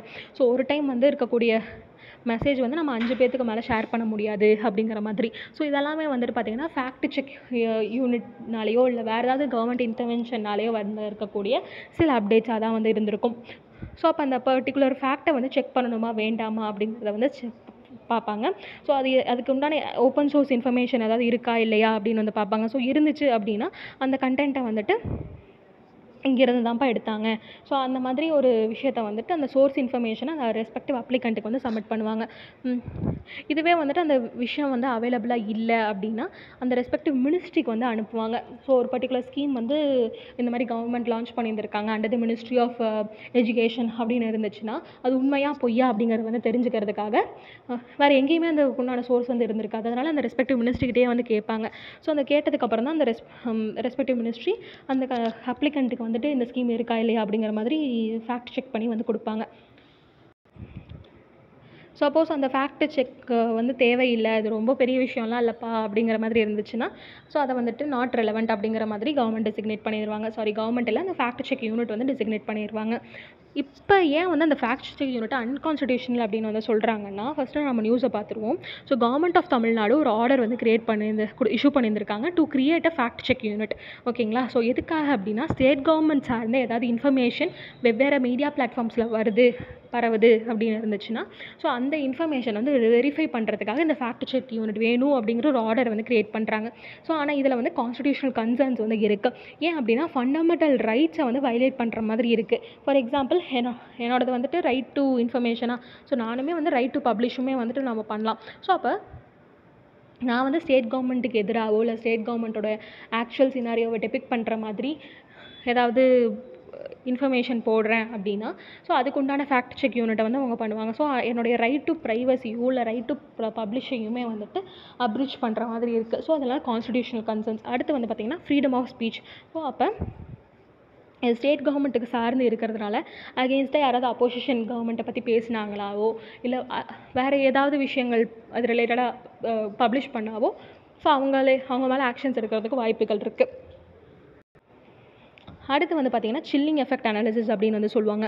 அதாவது என்னென்னா நம்ம ஃபஸ்ட்டு அந்த கவர்மெண்ட் மேலே தான் வந்து ஏதோ ஒரு தப்பு வந்து நம்ம சொல்லுவோம். ஆனால் அதை செக் பண்ணுறதே யார், கவர்மெண்ட் தான் வந்து செக் பண்ணுவாங்க. ஸோ அப்போ அவங்களுக்கு ஏற்ற மாதிரி அதை மாடிஃபை பண்ணுறதுக்கும் வந்து வாய்ப்புகள் இருக்குது. ஸோ இது வந்து ஒரு சில்லிங் எஃபெக்ட் அனாலிசிஸுக்கு வந்து ஏற்படுத்தும் அப்படிங்கிறத வந்து சொல்லியிருக்காங்க. ஸோ இந்த ஒரு காரணங்கள்னால தான் வந்து ஃபேக்ட் செக் யூனிட் அப்படிங்கிறது வந்து ஒரு அன்கான்ஸ்டிடியூஷனல் ஆக்ட் அப்படிங்கிறத வந்து சொல்கிறாங்க. இதில் வந்து நிறைய இஷ்யூஸ் வந்து இருக்குது. இதை வந்து மிஸ்யூஸ் பண்ணுறதுக்கு வாய்ப்புகள் இருக்குது. ஆம்பிகுவஸாக வந்து வரதுக்கும் வந்து வாய்ப்புகள் இருக்குது. அதாவது என்னென்னா இதில் என்ன மெயினாக சொல்லியிருக்காங்கன்னா information related to government of Tamil Nadu. So அப்போ வந்து ஒரு பொலிட்டிக்கல் கன்ஃபரன்டேஷன் வந்து அது பாதுகாப்படுது அப்படிங்கிறத வந்து சொல்கிறாங்க. ஆப்சன்ஸ் ஆஃப் டியூ ப்ராசஸ், அதாவது எப்படி வந்து இந்த ஃபேக்ட் செக் யூனிட் வந்து செயல்படும் அப்படிங்கிறதுக்கு உண்டான எந்த ஒரு கைட்லைன்ஸுமே இந்த ஆர்டரில் இல்லை அப்படிங்கிறத வந்து சொல்கிறாங்க. அடுத்து பார்த்திங்கன்னா legal limitations. So despite the various other instances, mainly வந்து பார்த்திங்கன்னா லீகல் லிமிட்டேஷன்ஸ் வந்து இருக்குது. ஃபார் எக்ஸாம்பிள் கான்ஸ்டிடியூஷனல் ப்ரொவிஷன்ஸையுமே வந்துட்டு இது அத்துமீற மாதிரி இருக்குது இல்லையா? ஸோ அதை வந்து சொல்கிறாங்க. அடுத்து பார்த்திங்கன்னா global challenges of misinformation. So misinformation பரவறதுக்கு வந்துட்டு நிறையா வாய்ப்புகள் இருக்குது. இப்போ ஒரு ஸ்கீம் வந்துட்டு லான்ச் பண்ணுறாங்க அப்படிங்கிறத வந்து சொல்கிறாங்க. அதோட ஆக்சுவல் சினாரியோ வந்து பார்த்திங்கன்னா 5 பேர்த்தை தான் கவர் பண்ணுது அப்படின்னா, கவர்மெண்ட் வந்து என்ன சொல்லியிருந்திருப்பாங்க, பொய்யா வந்து 10 பேர்த்த வந்து சொல்லியிருப்பாங்க. ஆனால் ஆக்சுவலாக அவங்க மீட் அவுட் பண்ணதை வந்து 5 பேர்த்து தான் அப்படிங்கிறத நான் எங்கேயாவது சொல்கிறேன் அப்படிங்கும்போது, ஸோ ஃபேக்ட் செக் யூனிட்டில் மூலமாக இது பொய்யான தகவல் அப்படிங்கிற மாதிரி அவங்களே மேனிப்புலேட் பண்ணுறதுக்கும் வந்து வாய்ப்புகள் இருக்குது. அது மட்டும் இல்லாமல் இது ஒரு குளோபல் சேலஞ்சாகவே வந்து கிரியேட் பண்ணப்படுது. For example US presidential election அந்த டைமுங்கும் போது வேறு யாராவது ஒரு சிட்டிசன் வந்து இதுதான்ப்பா ஆக்சுவல் ரியாலிட்டி ஆஃப் எலெக்ஷன், இவ்வளோ ஓட்ஸ் தான் போலாக இருக்குது அந்த மாதிரிலாம் வந்துட்டு சொல்கிறாங்க. ஆனால் கவர்மெண்ட்டோட டேட்டா ஒரு மாதிரி இருக்குது. ஸோ இந்த ஒரு மிஸ்மேட்ச் நடந்துச்சு அப்படின்னா ஒரு லாஸ் ஆஃப் ட்ரஸ்ட் வந்து ஏற்பட்டுரும். ஸோ இந்த ஒரு விஷயம் வந்து இருக்குது அப்படிங்கிறத ஒரு இஷ்யூவாக வந்து சொல்கிறாங்க. ஸோ இதுதான் இந்த ஆர்டிக்கல். நெக்ஸ்ட் ஆர்டிக்கல் வந்து பார்த்திங்க அப்படின்னா renewed focus on emerging technologies mainly in the defence sector. So மிலிட்ரியில் என்னென்ன மாதிரிலாம் எமர்ஜிங் டெக்னாலஜிஸ் யூஸ் பண்ணுறாங்க அப்படிங்கிறத காம்ப்ரஹென்சிவாக ஃபஸ்ட்டு பார்க்க போகிறோம். உடான் அப்படிங்கிற ஒரு இனிஷியேட்டிவ் கீழே இந்தியன் ஏர்ஃபோர்ஸ் என்ன பண்ணுறாங்கன்னா artificial intelligence, cyber security, virtual reality இந்த மாதிரி விஷயங்கள்லாம் யூஸ் பண்ணி ட்ரைனிங்கு, லாஜிஸ்டிக்கல், ஆப்ரேஷனல் நீட்ஸ் எல்லாம் வந்து சாட்டிஸ்ஃபை பண்ணுறதுக்கு போகிறாங்க. அடுத்து வந்து பார்த்திங்கன்னா இந்தியன் நேவியுமே ஆர்டிஃபிஷியல் இன்டெலிஜென்ஸை வந்து யூஸ் பண்ணுறாங்க. அன்மேன்டு சிஸ்டம்ஸ் எல்லாம் யூஸ் பண்ணுறாங்க. For example mostly unmanned Ariel vehicles எல்லாம் யூஸ் பண்ணுறாங்க இல்லையா? அடுத்து வந்து பார்த்திங்கன்னா advanced computing for indigenisation under project ஸ்வலம்பன். அது நம்ம கண்ட்ரிலேயே இண்டிஜினைஸ்டு ப்ராடக்ட்ஸ் எல்லாம் வந்து டெவலப் பண்ணணும், நம்ம கண்ட்ரிலேயே வந்துட்டு நிறைய டிஃபென்ஸ் ப்ராடக்ட்ஸ் டெவலப் பண்ணணும் அப்படிங்கிறதுக்காக ஸ்வலம்பன் அப்படிங்கிற ஒரு ப்ராஜெக்ட் வந்து இருந்துச்சு. ஸோ அது வந்து பார்த்திங்கன்னா Indian நேவியோட naval innovation and indigenisation அப்படிங்கிறதோடைய seminar தான் இந்த ஸ்வலம்பன் அப்படின்னு வந்து சொல்லுவாங்க. ஸோ அந்த ஸ்வலம்பன் 2.0 வந்து இப்போ ரீசெண்டாக நடந்துச்சு. ஸோ அதுக்கு கீழே நிறையா இண்டிஜினைசேஷன் டெக்னிக்ஸை வந்து across the various departments of the Indian நேவியில் வந்து செயல்படுத்தலாம் அப்படிங்கிறத வந்து சொல்லியிருந்திருக்காங்க. இந்தியாவுடைய ஃபர்ஸ்ட் ட்ரோன் பிளாட்ஃபார்ம்ஸ், இந்த ட்ரோன் பிளாட்ஃபார்ம்ஸ் எல்லாம் வந்து பார்த்திங்கன்னா எமர்ஜிங் டெக்னாலஜிஸை பேஸ் பண்ணி தான் வந்துட்டு ஸ்டார்ட் பண்ணப்பட்டுச்சு. இந்த பர்டிகுலர் ட்ரோன் பிளாட்ஃபார்ம்ஸ் 1990ஸ்லேருந்தே ஆர்மினால் யூஸ் பண்ணப்பட்டிருக்கிறது தான். கம்யூனிகேஷன் சேட்டலைட்ஸுமே வந்துட்டு நிறைய லான்ச் பண்ணியிருந்திருக்கோம். ஓகேங்களா? மிலிட்ரி கம்யூனிகேஷன் வந்துட்டு இன்னும் நல்லா ஸ்டெபிலைஸ் பண்ணணும் அப்படிங்கிறதுக்காக. For example GSAT-7 in navy specific communication satellite which was launched in 2013. And GSAT-7 வந்து பார்த்திங்கன்னா IAFக்காக வந்து சொல்லப்பட்டிருக்கு, இந்தியன் ஏர்ஃபோர்ஸ்க்காக இன் 2018. ஸோ 2018 வந்து பார்த்திங்கன்னா கவர்மெண்ட் வந்து டிஃபென்ஸ் சைபர் ஏஜென்சி அப்படின்னே வந்து செட்டப் பண்ணுறாங்க அண்ட் டிஃபென்ஸ் ஸ்பேஸ் ஏஜென்சி அப்படின்னு வந்து செட்டப் பண்ணுறாங்க. ஏன் அப்படின்னா நியூ டொமைன்ஸ்லேருந்து நிறையா த்ரெட்ஸ் வந்து வருது. ஸோ புது டொமைன் தெரிஞ்சுக்கிறதுக்கு முன்னாடி எக்ஸிஸ்டிங் டொமைன்ஸ் அப்படின்னு வந்து பார்த்திங்கன்னா ஃபஸ்ட்டு ஏர்ஃபோர்ஸ், அதனால தான் வந்து ஏர்ஃபோர்ஸ் வந்து வச்சுருக்கோம். ஏர் மூலமாக வந்து தாக்குதல் நடத்தலாம் அப்படின்னு சொல்லிட்டு. அடுத்து வந்து பார்த்திங்கன்னா நேவி, மெரைன் ரிலேட்டடாக வந்து தாக்குதல் ஏற்படலாம் அப்படிங்கிறதுக்காக தான் நேவி பில்ட் பண்ணி வச்சுருக்கோம்.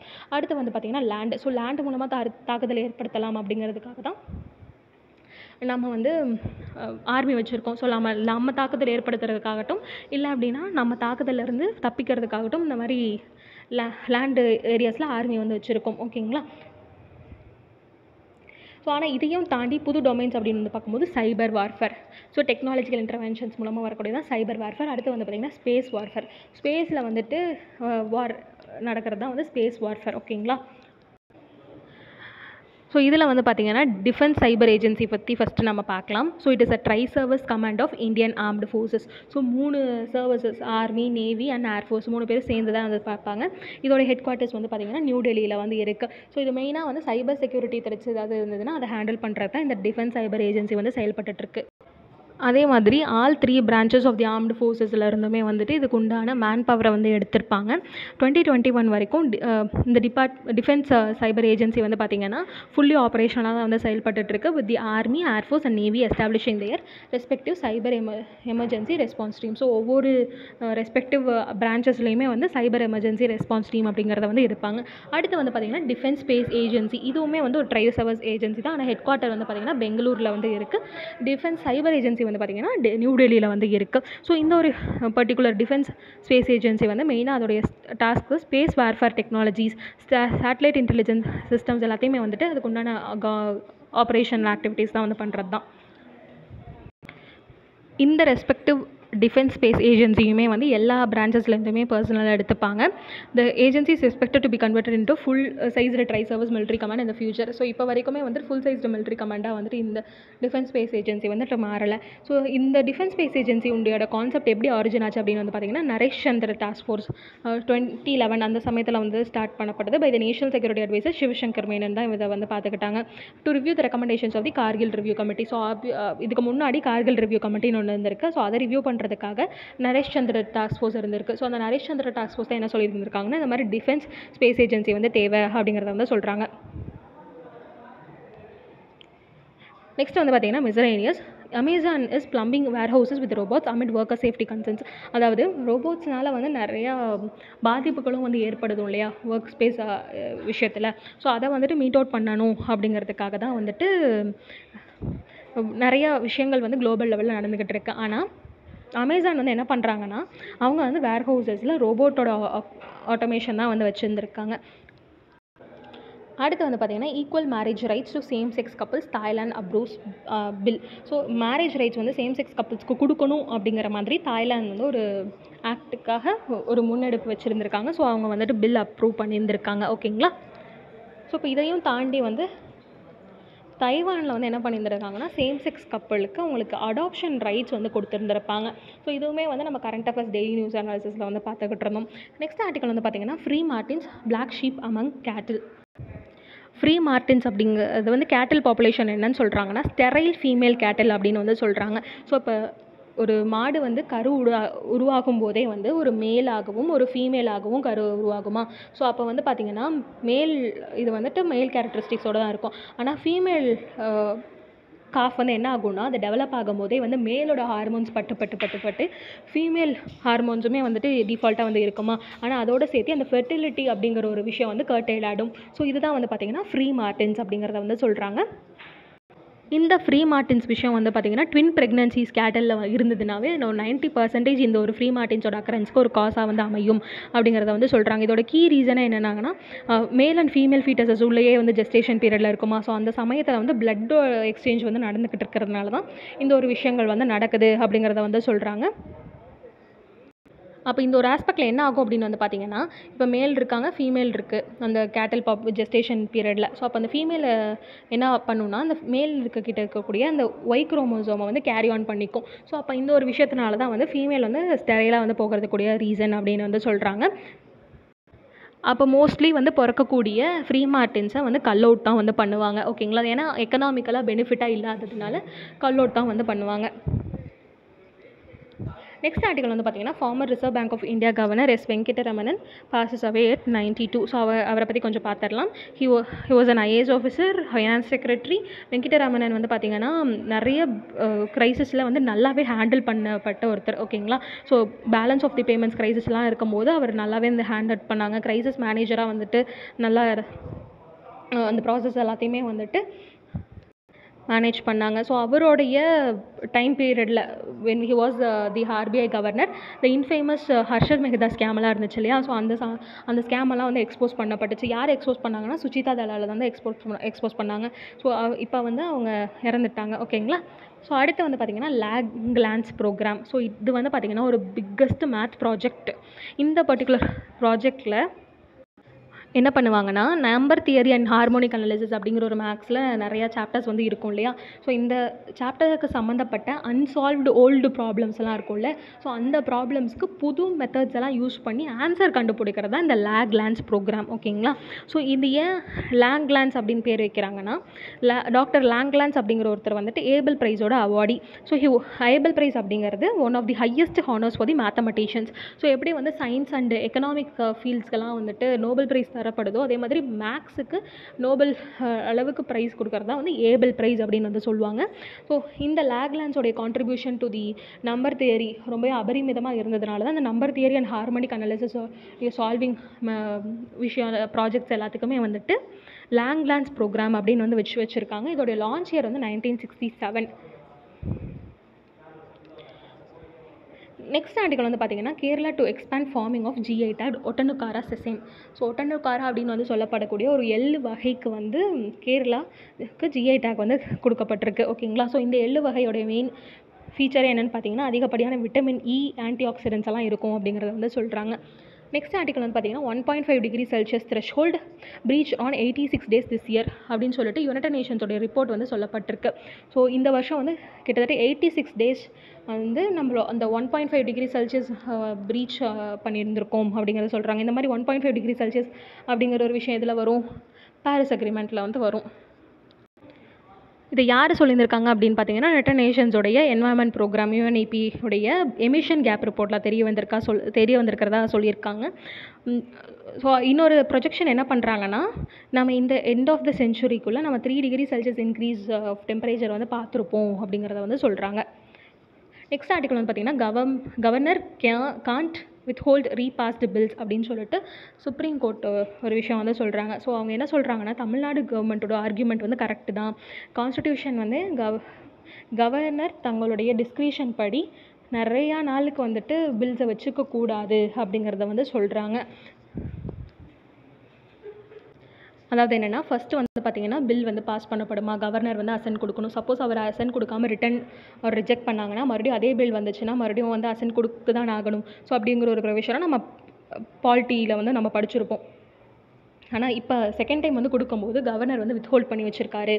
ஸோ அப்படிங்கிற ஒரு ஆர்கியூமெண்ட் தமிழ்நாடு வந்து மேக் பண்ணியிருக்காங்க. ஸோ அதுக்கு தான் வந்து சுப்ரீம் கோர்ட் இந்த மாதிரிலாம் வச்சுருக்கக்கூடாது அப்படிங்கிற மாதிரி சொல்லியிருந்திருக்காங்க. அடுத்து வந்து பார்த்திங்கன்னா how illegal loan apps drop people. So நிறையா லோன் ஆப்ஸ் எல்லாம் வந்து நமக்கு கடன் கொடுக்குறேன் அப்படின்னு சொல்லிட்டு நம்மளுடைய பர்சனல் இன்ஃபர்மேஷன்லாம் வந்து கேதர் பண்ணி நம்மளுக்கு அதுக்கப்புறம் ஃப்ரீக்வெண்ட்டாக நம்மளை நிறையா ஸ்கேமில் மாட்டி விட்டுற மாதிரிலாம் வந்து இருக்கும் இல்லையா. ஸோ அது எப்படியெல்லாம் வந்து நடக்கலாம் அப்படின்னு வந்து பார்த்திங்கன்னா ஃபஸ்ட்டு வந்து பார்த்திங்கன்னா சோஷியல் மீடியா வந்து நிறைய ஆட்ஸ் வந்து வருது. ஸோ இந்த ஒரு abc.comல லோன் தராங்க, இந்த ஒரு xyz.comல லோன் தராங்க அப்படிங்கிற மாதிரி. ஸோ அந்த ஒரு விஷயங்கள் மூலமாக வந்து பீப்புள் ட்ராப் ஆகுறாங்க. அடுத்து வந்து பார்த்திங்கன்னா app gets permission to the access contacts SMS history gallery. So இப்போ ஒரு பர்டிகுலர் ஆப்பை நம்ம இன்ஸ்டால் பண்ணோம்னா அதுக்கும் கேலரிக்கும் வந்து சம்மந்தமே இருக்காது. ஆனால் அவங்களுமே வந்துட்டு பெர்மிஷன் வந்து வாங்குவாங்க. அடுத்து வந்து பார்த்திங்கன்னா அட்வர்டைஸ்டு இன்ட்ரெஸ்ட் ரேட்ஸ். ஸோ இது எதுக்காக அப்படின்னா நிறைய அட்வர்டைஸ்மெண்ட்ஸ் எல்லாம் வந்து இருக்கும் இல்லையா. ஸோ அட்வர்டைஸ்மெண்ட்ஸ் பண்ணக்கூடிய கம்பெனிஸ் எல்லாமே வந்து பார்த்திங்கன்னா அவங்களுமே வந்துட்டு சோஷியல் மீடியா பிளாட்ஃபார்ம்ஸ்லலாம் வந்து நாங்கள் இன்கல்கேட் பண்ணுறோம் எங்களோட ஆட்ஸை அப்படின்னு வந்து சொல்லுவாங்க, rather then the TV and mother mass media. அடுத்து வந்து பார்த்திங்கன்னா agent send abusive messages to contacts including மாஃப்டு fix. So இந்த மாதிரி விஷயங்கள் எல்லாமே வந்துட்டு நடக்கும். நிறையா டீப் ஃபேக் டெக்னாலஜியெல்லாம் யூஸ் பண்ணி பிக்சர்ஸ் வந்துட்டு சென்ட் பண்ணுறது. ஸோ இந்த மாதிரி விஷயங்கள் மூலமாக நாங்கள் எங்களோட இமேஜை வந்துட்டு நாங்கள் ஷேர் பண்ணிடுவோம், மற்றவங்களுக்குலாம் தெரியப்படுத்திடுவோம். அதனால் நீங்கள் இந்த லோனை நீங்கள் பர்ச்சேஸ் பண்ணி தான் ஆகணும். ஸோ அந்த மாதிரி ஒரு விஷயங்கள் மூலமாக லோன் ட்ராப்ஸ் வந்து நடக்கும் அப்படிங்கிறத வந்து சொல்கிறாங்க. Fearing shame people pay up more then vote don't come out in public. ஆனால் ஏன் அதை சால்வே பண்ண முடியல அப்படின்னா இப்போ நான் ஒரு 1000 rupees இல்லீகல் லோன் ஆப்னால நான் ஏமாந்துட்டேன் அப்படின்னு ஒரு ஃபார் எக்ஸாம்பிள் வச்சுக்கிட்டோன்னா அதை வந்து நான் முன்னெடுத்து நான் சொல்லவே மாட்டேங்கிறேன். எனக்கு வந்துட்டு இது கூட தெரியாத இவ்வளோ படிச்சிருக்கீங்களே ஏன் இப்படி போய் ஏமாந்தீங்க அந்த மாதிரிலாம் வந்துட்டு எல்லோரும் கேட்பாங்க இல்லையா. ஸோ அந்த ஒரு விஷயத்துக்காகவே வந்து நிறையா ஓப்பன் அப் பண்ண மாட்டேங்கிறாங்க. அப்படியெல்லாம் நிறைய பேர் சொன்னால் தான் என்ன ரியாலிட்டியில் நடக்குது அப்படிங்கிற ப்ராப்பராக அனாலிசிஸ் பண்ண முடியும் அப்படிங்கிறத வந்து சொல்லியிருக்காங்க. அடுத்து என்னென்னு பார்த்தீங்கன்னா UK seeks higher protection for its GI products from agri sector under free trade agreement with India. So யூகேவும் இந்தியாவும் ஃப்ரீ ட்ரேட் அக்ரிமெண்ட் வந்து போடலாம் அப்படின்னு வந்து ஒரு யோசனையில் இருக்காங்க. ஸோ அதில் வந்து என்ன சொல்கிறாங்கன்னா ஒரு மெயின் மேண்டேட்டாக GI ப்ராடக்ட்ஸ்க்கு ஒரு எங்களுக்கு ப்ரொடெக்ஷன் வேணும் அப்படின்னு வந்து சொல்கிறாங்க. ஸோ பிரிட்டிஷோடைய GI ப்ராடக்ட்ஸ்க்குமே வந்துட்டு நம்ம கண்ட்ரியில் ஆப்ரேட்டிவாக தான் இருக்குது. For example Scotch whisky, Stilton cheese, cedar cheese இந்த மாதிரி விஷயங்கள்லாம். ஸோ இதுக்கெல்லாமே வந்து ப்ரொடெக்ஷன் தரணும் அப்படிங்கிறத வந்து சொல்லியிருந்திருக்காங்க. ஏன் வந்து இது இந்தியா டேரெக்டாகவே பண்ண மாட்டேங்கிறாங்களா அப்படின்னு வந்து கேட்டால் இந்தியா வந்து ஒரு ஜென்ரல் ப்ரொடெக்ஷன் வந்து தருவாங்க. ஆனால் யூகே என்ன டிமாண்ட் பண்ணுறாங்கன்னா எங்களுக்கு ஹையர் லெவல் ஆஃப் ப்ரொடெக்ஷன் தான் வேணும் அப்படிங்கிற மாதிரி கேட்டிருக்காங்க. இதை வந்துட்டு இந்தியா என்ன சொல்கிறாங்கன்னா ஒரு பரிசீலனையில் நாங்கள் வச்சுருக்கோம் அப்படின்னு சொல்கிறாங்க. அடுத்து பார்த்திங்கன்னா Australia to start Maithri fellowship program. So Maithri fellowship program is related to Australian government. அதில் மூலமாக என்ன பண்ணுறாங்கன்னா இந்தியன் ரிசர்ச்சர்ஸ் எல்லாம் இருப்பாங்க இல்லையா. ஸோ அவங்க வந்து 6 monthsலேருந்து 2 years வரைக்குமே ஆஸ்திரேலியாவில் போய் ரிசர்ச் ஆக்டிவிட்டீஸ் எல்லாம் வந்து பண்ணலாம். ஸோ அதே சமயத்தில் வந்து நம்ம இந்தியாவிலையுமே வந்து அவங்க ஸ்டடிங் ஆக்டிவிட்டீஸை கண்டினியூ பண்ண முடியும் அப்படிங்கிறத வந்து சொல்கிறாங்க. அடுத்து வந்து பார்த்திங்கன்னா சத் பூஜா அப்படிங்கிறது வந்து இந்து ஃபெஸ்டிவல். இந்த சத் பூஜா வந்து சூர்யா தேவ வந்து டெடிகேட் பண்ணுறதா விஷயமா நடக்குது. And Shashti Devi. It is celebrated after Deepavali for 4 days வந்து இதை செலிப்ரேட் பண்ணுவாங்க. சாத் பூஜா மெயின்லி வந்து பீகார், ஜார்க்கண்ட், ஈஸ்டர்ன் உத்தரப்பிரதேஷ் இந்த ஏரியாலலாம் வந்து பண்ணிக்கிட்டு இருப்பாங்க. அடுத்து வந்து பார்த்திங்கன்னா AI powered chemist maths oxygen from Martian மீட்டரைட்ஸ். So மார்ஸ்லேருந்து drive பண்ணியிருக்கக்கூடிய அந்த மீட்டரைட் சாம்பிள்ஸை வச்சு ஆர்டிஃபிஷியல் இன்டெலிஜென்ஸ் பவர்டு கெமிஸ்ட் வந்து என்ன பண்ணியிருக்குன்னா ஆக்சிஜன் மாலிகூல்ஸை வந்து ப்ரொடியூஸ் பண்ணியிருக்காங்க. ஓகேங்களா. அடுத்து வந்து பார்த்திங்கன்னா Goa becomes first state to launch coding and robotic courses in government schools. So government ஸ்கூல்ஸில் இந்த மாதிரி கோடிங் அண்ட் ரோபோட்டிக் கோர்சஸ் எல்லாம் கோவா தான் ஃபஸ்ட் லான்ச் பண்ணியிருக்காங்க. அடுத்து பார்த்திங்கன்னா ஆர்டிஃபிஷியல் இன்டெலிஜென்ஸ் ரிலேட்டடாகவே இன்னொரு article. So artificial intelligence power weather forecasting வந்து கூகுள்லேருந்து வரப்போகுது. இதோடைய மாடல் வந்து அதுக்கோட நேம் எப்படி சொல்கிறாங்கன்னா கிராஃப் கேஸ்ட் அப்படிங்கிறத வந்து சொல்கிறாங்க. ஸோ இதில் வந்து மெஷின் லேர்னிங் பேஸ்டு வெதர் ப்ரொடக்ஷன்லாம் வந்து பண்ணிக்கிட்டு இருக்கிறதா வந்து சொல்கிறாங்க. ஓகேங்களா. ஸோ இந்த ஆர்டிக்கல் வந்து இதோட கம்ப்ளீட் ஆகுது.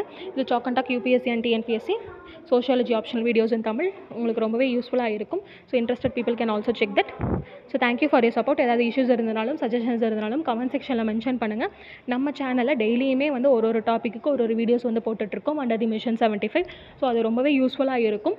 டெய்லி ஒரு சப்ஜெக்ட்டுக்கு ஒரு டாபிக் வந்து நம்ம போட்டுட்ருக்கோம். So at the end of the 75 days நம்மக்கிட்ட ஒரு 75 மெயின்ஸ் ஓரியன்டட் அண்ட் ப்ரிலிம்ஸ்க்கு ரொம்பவே இம்பார்ட்டண்ட்டாக இருக்கக்கூடிய டாபிக்ஸ் எல்லாம் நம்ம கையில் இருக்கும். ஸோ ரொம்பவே யூஸ்ஃபுல்லாக இருக்கும். அதையுமே வந்து செக் அவுட் பண்ணி பாருங்கள்.